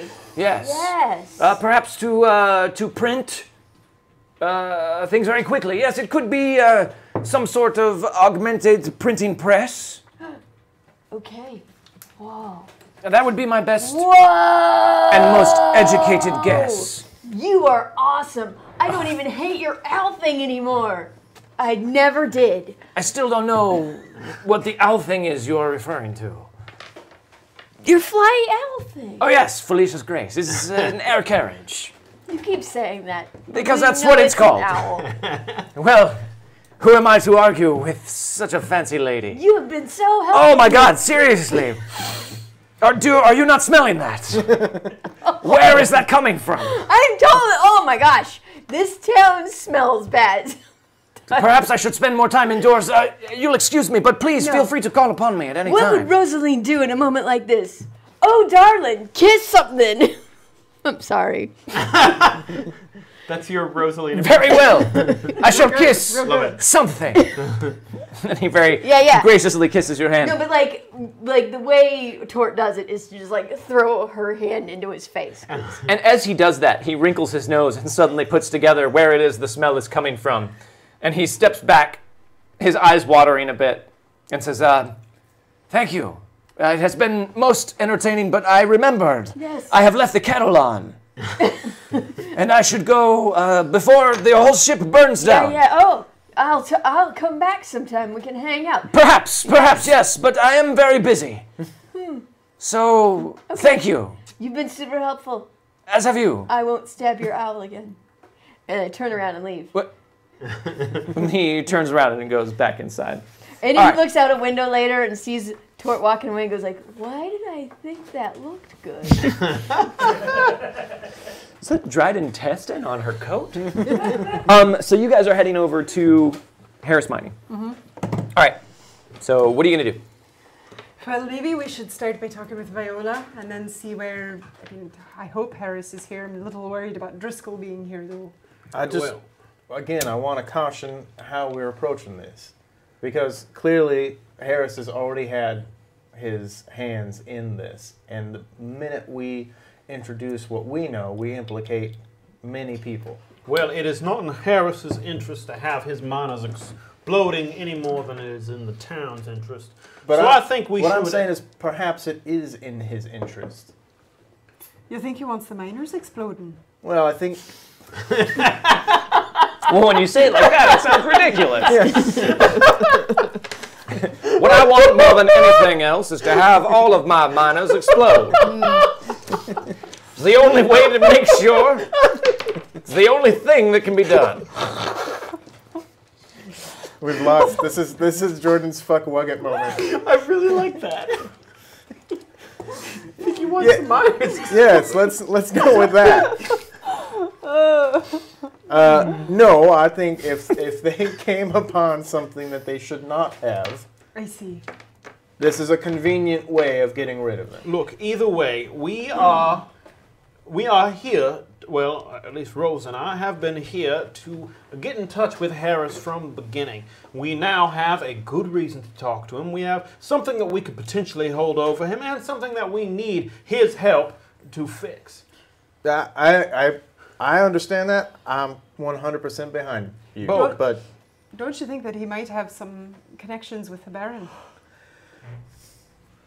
perhaps. But I'm just saying we've implicated people in this town before and brought them into our business. I just want us to be a little bit cautious as we speak with him. Bogue, if there's anyone who can handle talking to men with power, it is myself. Here's what happens when the Sometimes cautious, it's curious, and overconfident hindrances all get together in one bowl of stew. Have a conversation. Well, maybe I think we should start not with, we know that your miners are sick. Right. But just start with, No, of course. introducing ourselves anyway and kind of see where it goes from there. We are simply coming to call as members of the town who are interested in its development. Certainly. Quite. All right, right. well, let's use your connection with Viola to get in and to get going. I agree. So we'll go inside. You walk inside, and immediately Viola looks up and notices you at the door, and she seems really nervous, and she says, they're here, Mr. Harris. Should I send them back? Viola, And you hear a voice from the back say, yes, Viola, dear, you can send them in. Wow, that was significantly easier than I expected. And she looks at you a bit wide-eyed and kind of mouths. It's all right, dear. It sounds like we have an appointment. Well, let's go. So we march very confidently, or Rosaline does, into Oh, the no. office. Oh, yes! I'm mascotting it up. So you're marching confidently into his office. And what you see is Mr. Harris, not Zachary Driscoll, seated behind his desk. But Mr. Harris also has an ascot? No, Zachary Driscoll is seated in a chair just slightly off to the side of Mr. Harris. So we expect you to take the ascot off when you're doing Harris. No, I'm just going to do one of those. Harris Driscoll. Harris Driscoll. Well, sorry. Harris. Is Jordan in there somewhere? Driscoll. And there was no Jordan left. I guess not. We've broken him. Harris is sitting behind his desk, and Driscoll is smiling in a way that makes him seem very pleased with himself. And Harris says, I was wondering when it was that you would all come to call. Please come in and have a seat. Well, wonder no more, Mr. Harris. The time has come. So chat has unlocked their reputations precede them, Oh. which means Harris is completely aware of everything that you guys have been up to in town. That's not good, is it? While he's been gone, as he has been informed at least by the various people who report to him in town. He knows we're men and women of import. Through the Driscoll filter. Yeah, so Zachary Driscoll. So you must be the famous preacher Prior. Well, I don't know if I would say famous. Oh, that is the word that I would use from what I hear around town. As, well, we are all allowed to use our own lexicons, are we not? That is correct. I thank you for extending me that courtesy. And you must be the lovely Miss Rosaline Byrne, and I must say, your descriptions do you no justice. Well, thank you, Mr. Harris. That's very kind of you. And I see by that star. Are you wearing your star? It's back on, yeah. I see by that star that you must be Deputy James Boak, associate of the preacher and Marshal Hurlis. Is that correct? Now there's another one of you, an Indian, I believe. Well, tort law does her own thing, for the most part. So I have heard. Seems you have been very busy since you arrived here in town. Vampire 54. Hey, Vampire 54, thank you. For the tip. Well, we've been trying to help better this town, as a matter of fact. Is that what you call it? Well, I don't... Interesting way of phrasing things. It is. Well, that is what I would call it. I don't know what your associate here, Driscoll, would call it, as he doesn't seem to like us quite. Oh, don't you worry too much about Zachary. He gets a bit self-important and full of himself when I go on my errands. Isn't that correct, Zachary? And Zach sort of looks over at Harris and says, yes, that's right, Mr. Harris. I can sometimes get a bit carried away. Let's raise our glasses in a toast real quick. For Vampire 54. Okay. Vampire 54 wants a toast. To first meetings, may it not blow up. To first meetings, may it not blow up. Set him up. Knock him down. Thank you for the tip, You know Vampire something 54. we don't? Good tip. That's right, Mr. Harris, I can sometimes get a bit carried away, but I just want people to make sure that they know that your interests are being well attended while you're away. Yes, that's quite enough, Zachary. I think you've made your point. Mr. Harris, if there's one thing I think we can all agree on, it is that Coldwater is the sort of town that keeps you on your toes. And it has certainly kept us on our toes since we have shown up. Chad has also unlocked another fistful of cursed Spanish gold. Reroll everything. All right, yeah, we better We've got 10 rolling. minutes. Yes. I hear you've been very busy. Very busy indeed. That's putting it lightly. Yes, quite so. It seems that you've been busy as well since you've been out of town for so long. I have been, but Miss Byrne, I make it my business to be busy. A busy man is a businessman. That's what my father always said. How I droll. definitely did not make that up just now. Now, I did expect you to come calling. Mr. Driscoll informed me that for a preacher, you seem to be very keen on the financial goings-on of Coldwater Creek. So, Well, the financial goings-on affects the church, doesn't it? that it does. Of course, and being servants of the town and of the people and of the Lord, you would, of course, need to be involved in those dealings. Now, what is it I can do for you all today? You get the distinct impression that he does not like you guys a whole lot. Oh, just in case. We getting that? Well, since the preacher here and James and myself have been a bit influential ourselves in town, we thought it best to meet another man who's quite influential and has quite a hand in most of the dealings in town. Allow me to be straightforward. Do I have anything to fear from the group of you? Are you intending to set up some sort of rival operation in town? Do you work for any other organization, and do you have any nefarious plans that I should be aware of? I'll tell you now, if you tell me straightforwardly to my face, I will grant you amnesty, bear you no ill will, and allow you to leave the town unmolested. You must run into something like this quite a bit, I suppose. That sounds rehearsed. I have been around for quite some time, Miss Byrne. I've met many people, but not many people who are still obstacles to my forward momentum. Mr. Harris, you're a rather suspicious man. I can understand that. A man with your standing in the town must make a lot of enemies. But I can assure you that at the moment, the only interests we represent are our own and that of the Lord above. Is that so? Well, then, it is. I would ask you again, what is it that I can do for you today? Well, I believe that both you and I know that there is trouble that is happening in the town at the moment. What trouble would you be referring to, Preacher Pryor? Would that be the gang activity? Would that be the rival rail groups who I am supposed to be meeting with this very moment, but from what I hear have been driven out of town for reasons unknown? Would that be the previous attack of the Holbrook gang on the town? Would that be the miners that are going missing? The miners that seem to be taken ill, Mr. Harris. I see. Ill with what? Well, the way I've heard it, just from things I've run into in the past, it might be a bit of ghost rock fever. Ghost rock fever? Quite, it seems like... Please, Miss Byrne, you have me at a disadvantage. I did not realize you were trained in the medical profession. What exactly is ghost rock fever? Well, I don't think my knowledge of that needs medical training, but I've heard about it through the grapevine, that it is something that can happen to people who spend too much time around ghost rock. Is that so? Harris, you're playing the idiot. And I understand that that is simply part of the conversation we are having here, but I think that it would be beneficial for both of us just to speed things up, to just assume that we all know what we are talking about. We know that if that were to be happening here in this town to miners that might work for you, that could be very bad for everyone involved, and we want to help. Social conflict. All right. 3 rounds. 3 rounds. Exclamation point loud. This is what I live for! Yeah, yes.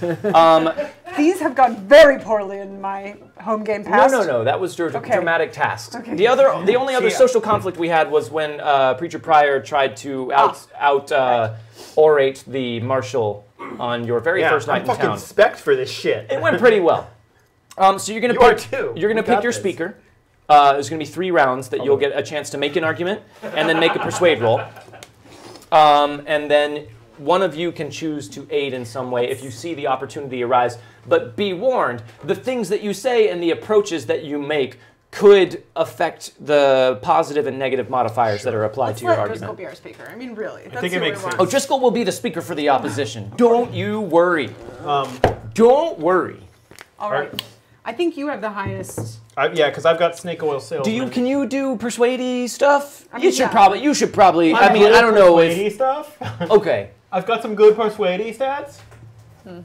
I think you have the best. It's okay. I think I'm probably our speaker. Teamwork. Oh. What does that do again? Crowded close. So Mr. Fancy. We all stand around Vogue for a moment. He goes, and go. me and any adjacent allies add +4 to their next trait rolls, and they must be adjacent. Okay. So the three of you will add +4 to your next trait roll. So your first persuade roll will get that, and if you guys choose to make any rolls to aid him, So I will get a +8 on my first persuade roll. correct. Holy shit balls. That's a lot. Now, Preacher Pryor, what is it specifically that you and your associates are here to say? As he says that, the sun setting just glints on my star and a little bit on my gun, and I just look slightly more impressive. Golden hour. Yeah, golden hour. I look +2 charisma. There's a lot of that going around right now. Just somehow, just there's just a power emanating from me. Please continue. Mr. Harris, as I'm sure you're very aware, something that could certainly bring a new and booming town low is something of an epidemic that popped up, and I do not think that is in any of our interest to have an epidemic in Coldwater Creek. Now, those who have been working in your mine have been afflicted with something that seems as simple as a flu and then can lead to their death, and I do not think it is in either of our interests to let that continue to be a trend amongst your workers. Make your roll. Persuade roll. Persuade! So you're trying to get more successes in 3 rounds than the opposition does. Oh, All right. yeah. So that aced. That's an 8 Plus 8. Holy. Which is a 16. So that's a success with a raise, with a raise, with a raise. That's 4 successes. 4 successes. I'm successful. You are successful. Driscoll kind of sits up in his seat and says, now, Mr. Harris, you should be aware. The preacher here has been, though his motives may seem pure, he's been dealing with quite an unsavory sort of people in town, and has himself been connected to several unsavory elements in town as well. So while he claims to have the town's interest at heart, it should be noted that he might have ulterior motivations for this, and I would recommend that you keep that in mind and be thinking about what it is he stands to gain from you taking his advice into consideration. So wait, how does this work? Like, you roll now? He's going to roll and Okay. see how many successes. You guys are basically both trying to sway Harris. Okay, and how does it But work? Driscoll when gets a we- +2 because Harris doesn't like you guys. How do we help him, though? Can like, I say something? If something occurs Okay. to you, a skill that you want to try and use to aid him, okay. any success you get will add a +1 to his next roll. Sure. Okay. So Driscoll is trying to persuade Harris. Oh my god. So that aced. Oh, come on! That aced again. So that's a 12, 18. What? A 20 plus 2, which is a 22. So that is Bullshit! 4 successes. That's 5 successes. Roll that dice right now. 5 successes. Roll it right now. You rolled a Damn! 1. And you rolled a 1. Son of a... What? How? I keep telling you guys, it's my GM hands. They're magic. Stop. Cut them off! And Harris says, yes, that is an interesting point. I have heard that you and your friends here have been involved in no small amount of unpleasant activities here in Coldwater Creek. Is that really your motivation? You have the town's welfare at heart? Harris. Now, before you respond, Okay. does anyone else want to try and aid him in some way? Yes. Yes. All right, which one of you wants to who's going to do it? And how? I can talk to the welfare. I was going to talk about basically how to help people who are Flip a coin or decide how you guys want to do it. Try to talk about the same thing. Probably. Yeah, but you have a better... What is it that... I don't have a persuade, but I do have a +4 to whatever I try to do. Right. My charisma modifies my persuade, right? Very much so, So I would yes. have a +6. But do you only have a +4 this? Yeah, for next the whole- action. But you don't have to Next use action. persuade. You can Yeah. use intimidate, So you can I use would- taunt, I you was- can use yeah. anything like knowledge if you want, if it's pertinent. Oh. I was trying to intimidate. Decide in 3, Okay, I'll do 2. it. I'll do it. Okay. Well, now I have to figure out where the hell we are. So Driscoll just said basically that he... Don't trust their motivations. They've been up to a lot of Around- unsavory stuff. Maybe right. they're up to more than it seems. Well, any person who wants to help a town has to be involved with some of the lower folk, or else they can't help them. They're people just as much as anyone else, and any good preacher who's worth his salt would be involved with those folk to try and help them and bring them back to the light, now wouldn't they? All right, so you're making a persuade roll? Yeah. Make your roll. And every success and raise that you get will add a +1 to Gabe's next roll. Yay! It's an ace. Okay. A 7? So that's a success. 8, 9, 10, Oh, right. 11, 12.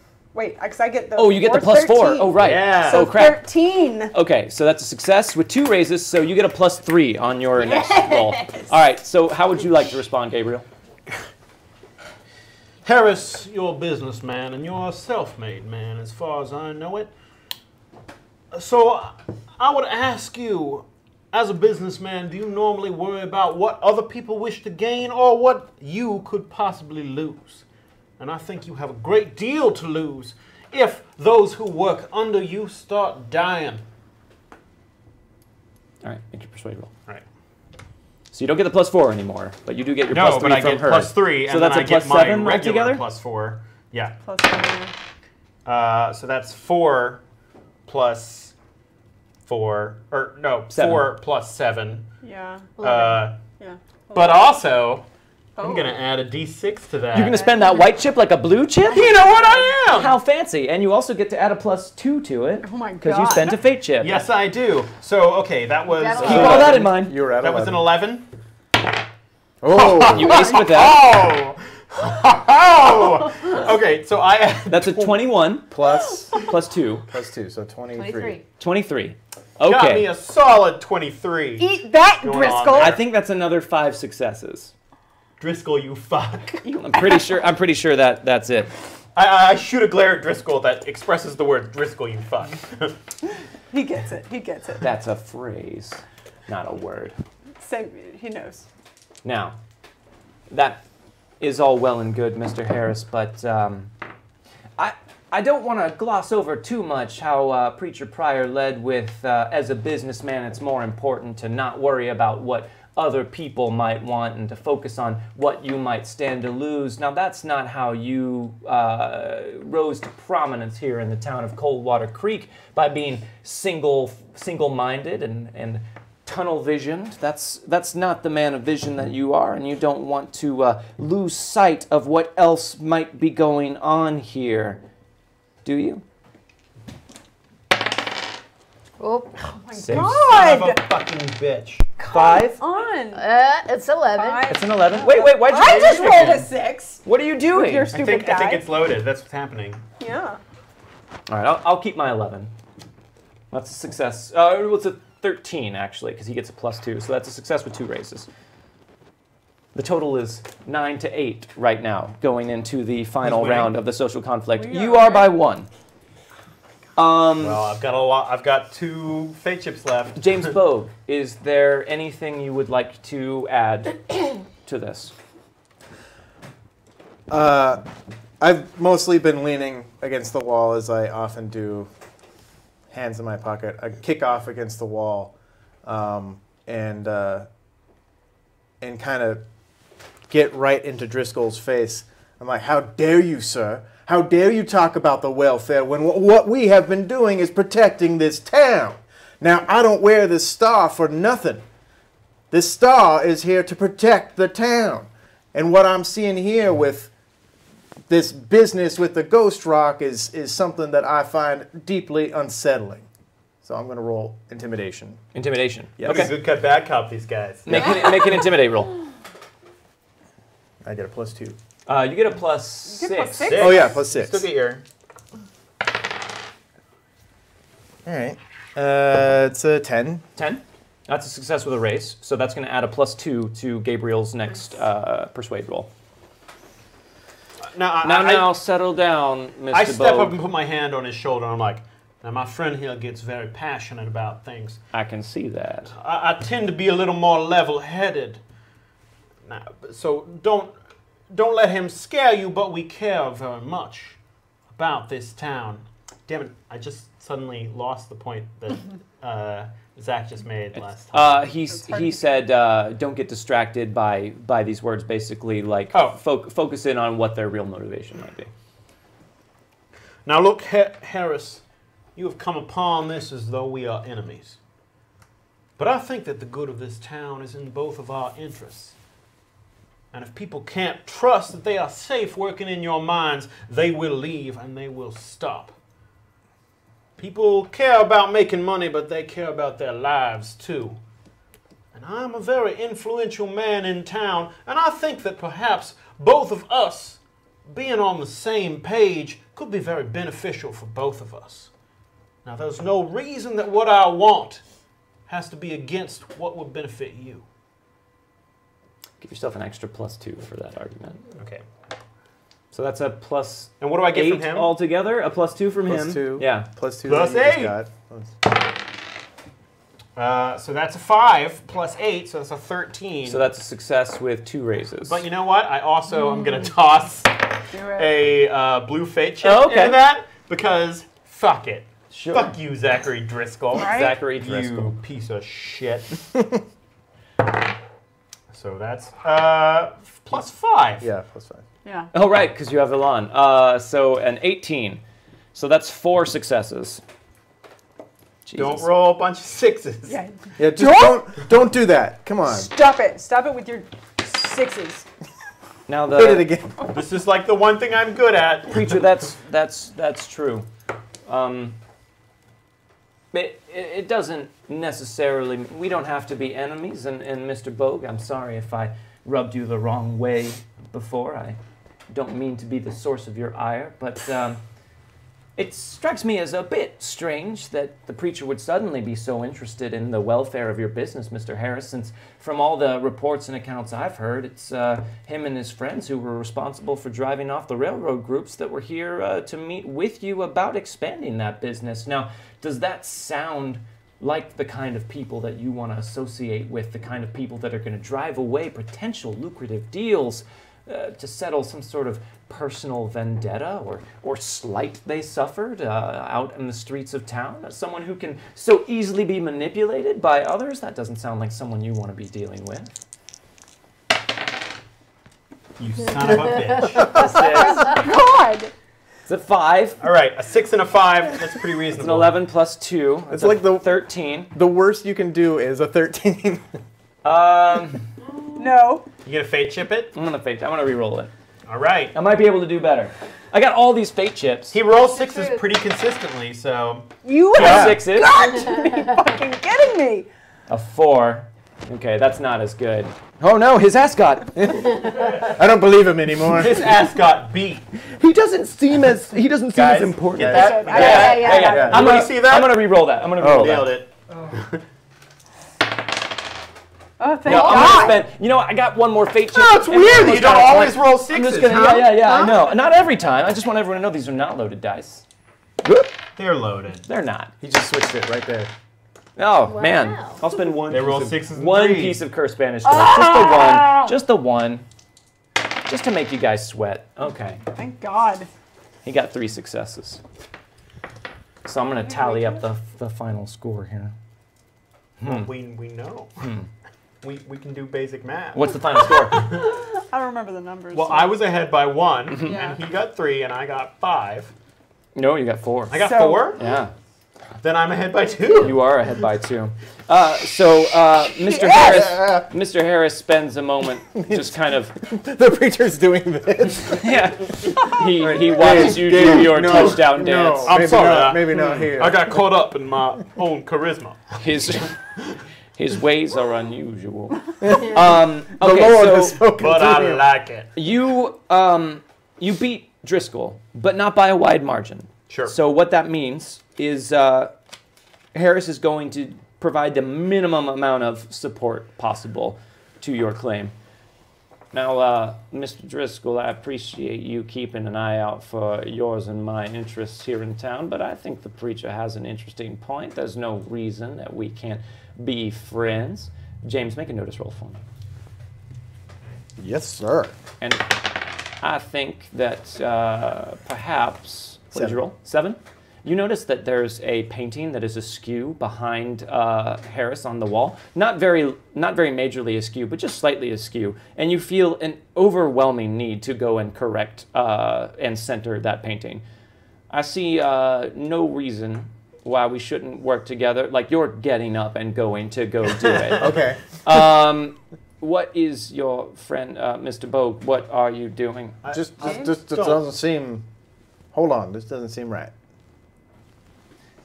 It occurs to you that it's very important to you to help people in their times of need. It's important for everyone in this community to help each other, and that's all you're trying to do.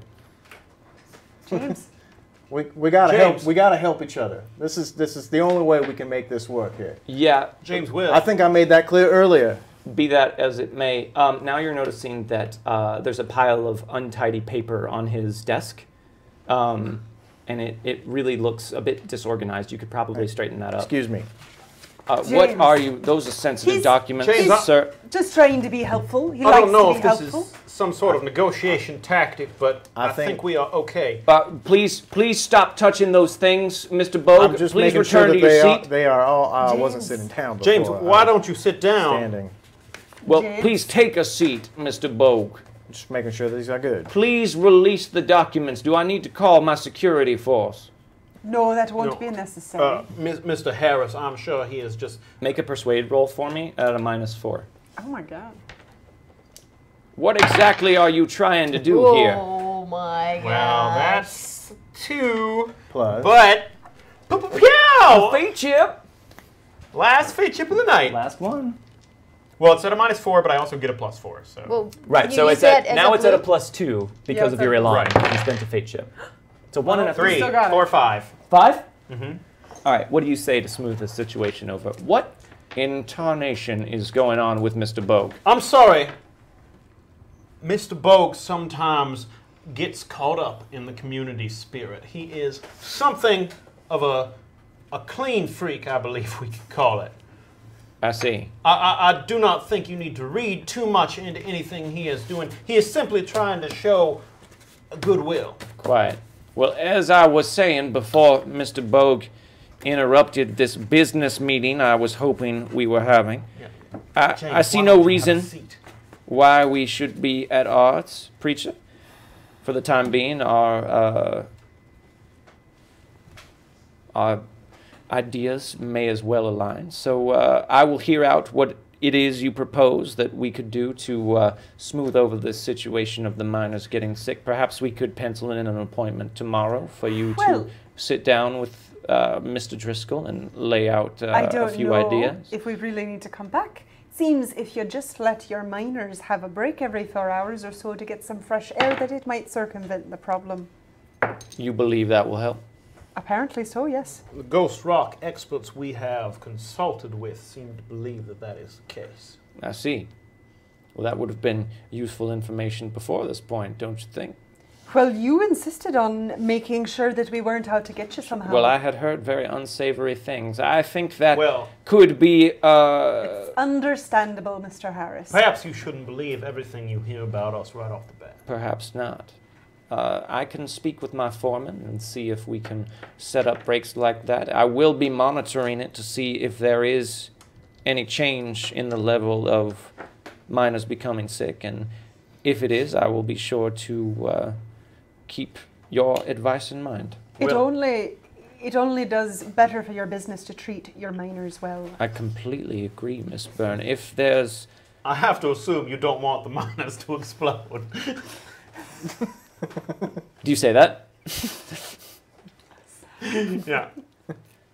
But I don't laugh. Yes. I would prefer my employees remain intact. Then we all have one mind. Well, thank you. If there's nothing else.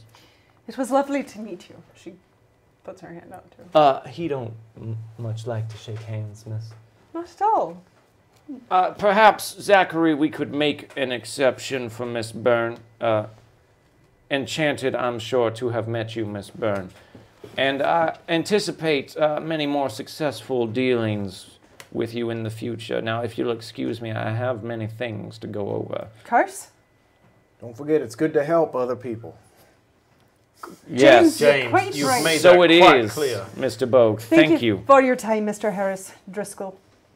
All We right. go. I believe we should. So you guys leave. And you're walking outside, and in the interest of time, before you start talking to James about what it was that just happened in there, you hear a woman screaming from across the street. Not screaming so much as shouting. She seems panicked, and you look over and you see a woman that has a child in her arms that she's kind of shaking, and she says, "Wake up now. Wake up. Come on, you're scaring me. Don't do this. Wake up, Presley. Wake up." And you see that, you do, across the street, you see that Presley is just kind of like flopping with his eyes closed in her arms, and she's looking around and saying, help me, he won't wake up, he won't wake up. Rosalie will run Presley! over there. And that's where we'll end No! tonight. Presley! So thank you guys very much for that. That was a very close social conflict. I did not think that those dice, I didn't think versus your +8s, that I would have much It's a that I 6. could do. No, I'm just kidding. It's a 6! And a 3. 3. right? What's a 6 Normal and dice 3? stuff. 3. 3.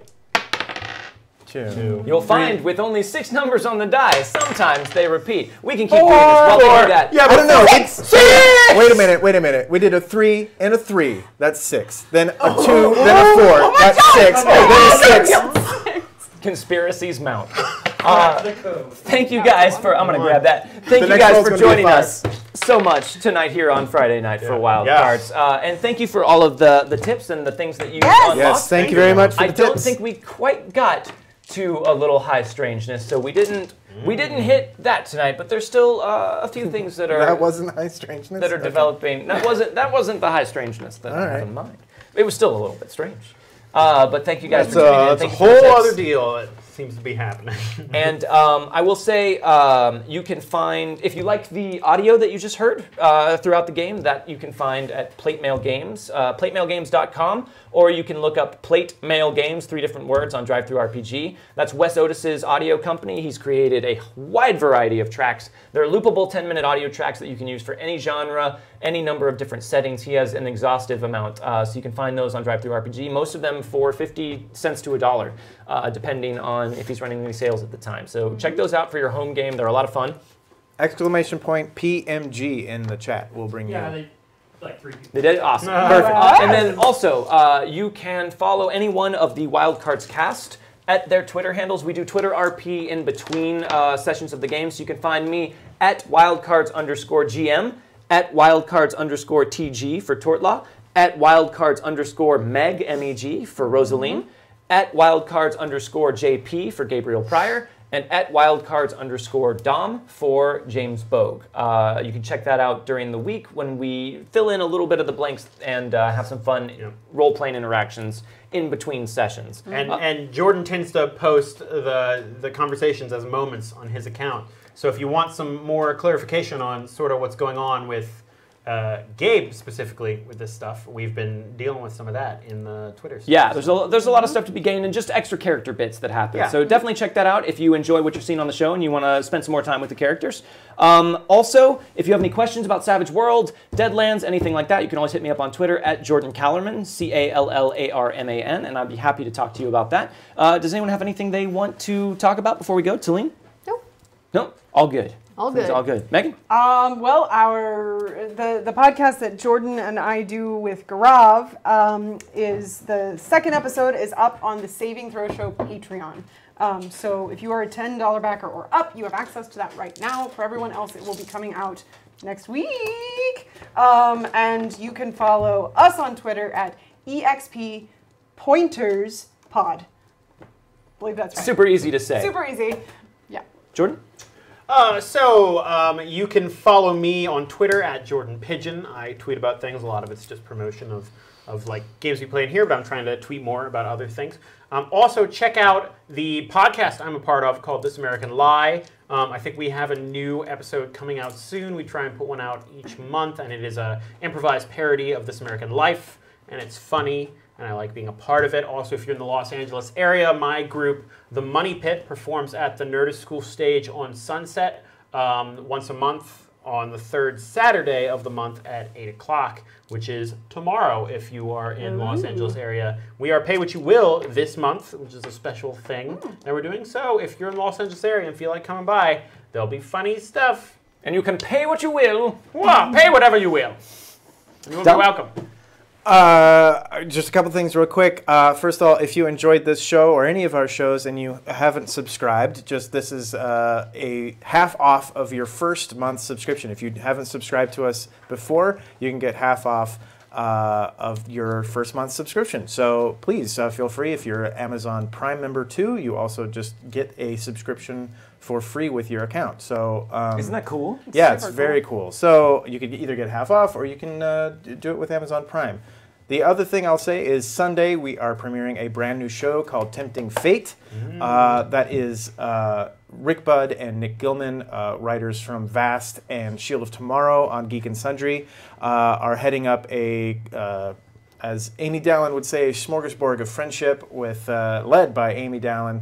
Other actors or cast members, people in there are Gina DeVivo, Eliza Pearl, Heather Wood, and lots of guest stars will be coming in throughout the season. So definitely tune in for that. That's 5 o'clock this Sunday. And that's Pacific time, yeah. So yeah, that's it. Two more quick things before we go. Oh wait, Jordan has one. One thing that I totally forgot to mention.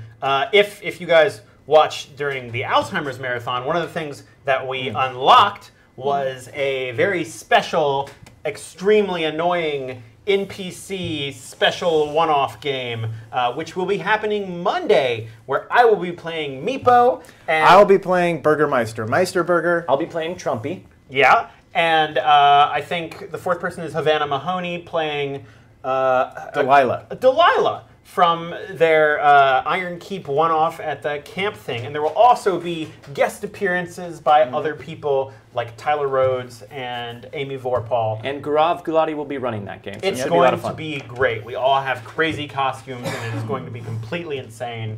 And please tune in 8 o'clock on Monday to watch that game. Yeah, and then also two more really quick things.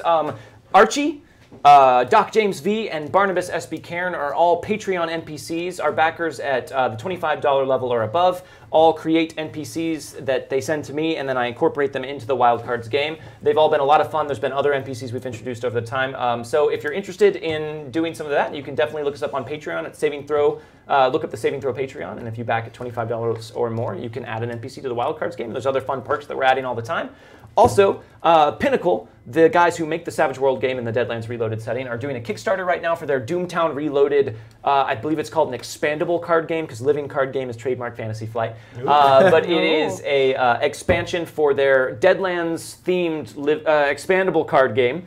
And there's a lot of stretch goals that have been unlocked. You can get a lot of fun Deadlands stuff. You can get the base set of the game. A lot of cool stuff. So check that out. Look up the Doomtown Reloaded. There Comes a Reckoning Kickstarter. Seems cool. There's some fun stuff on there, so check that out. They're a great company. They make really cool products. Thank you to Brian for running the con for us. Thank you to all of you guys for hanging out and watching. We hope you had a good time. It's what we do this for, and we'll see you next Friday for the next episode of Wildcards. But until then, we will leave you with some finger guns. Oh no, actual guns! Come on, finger guns!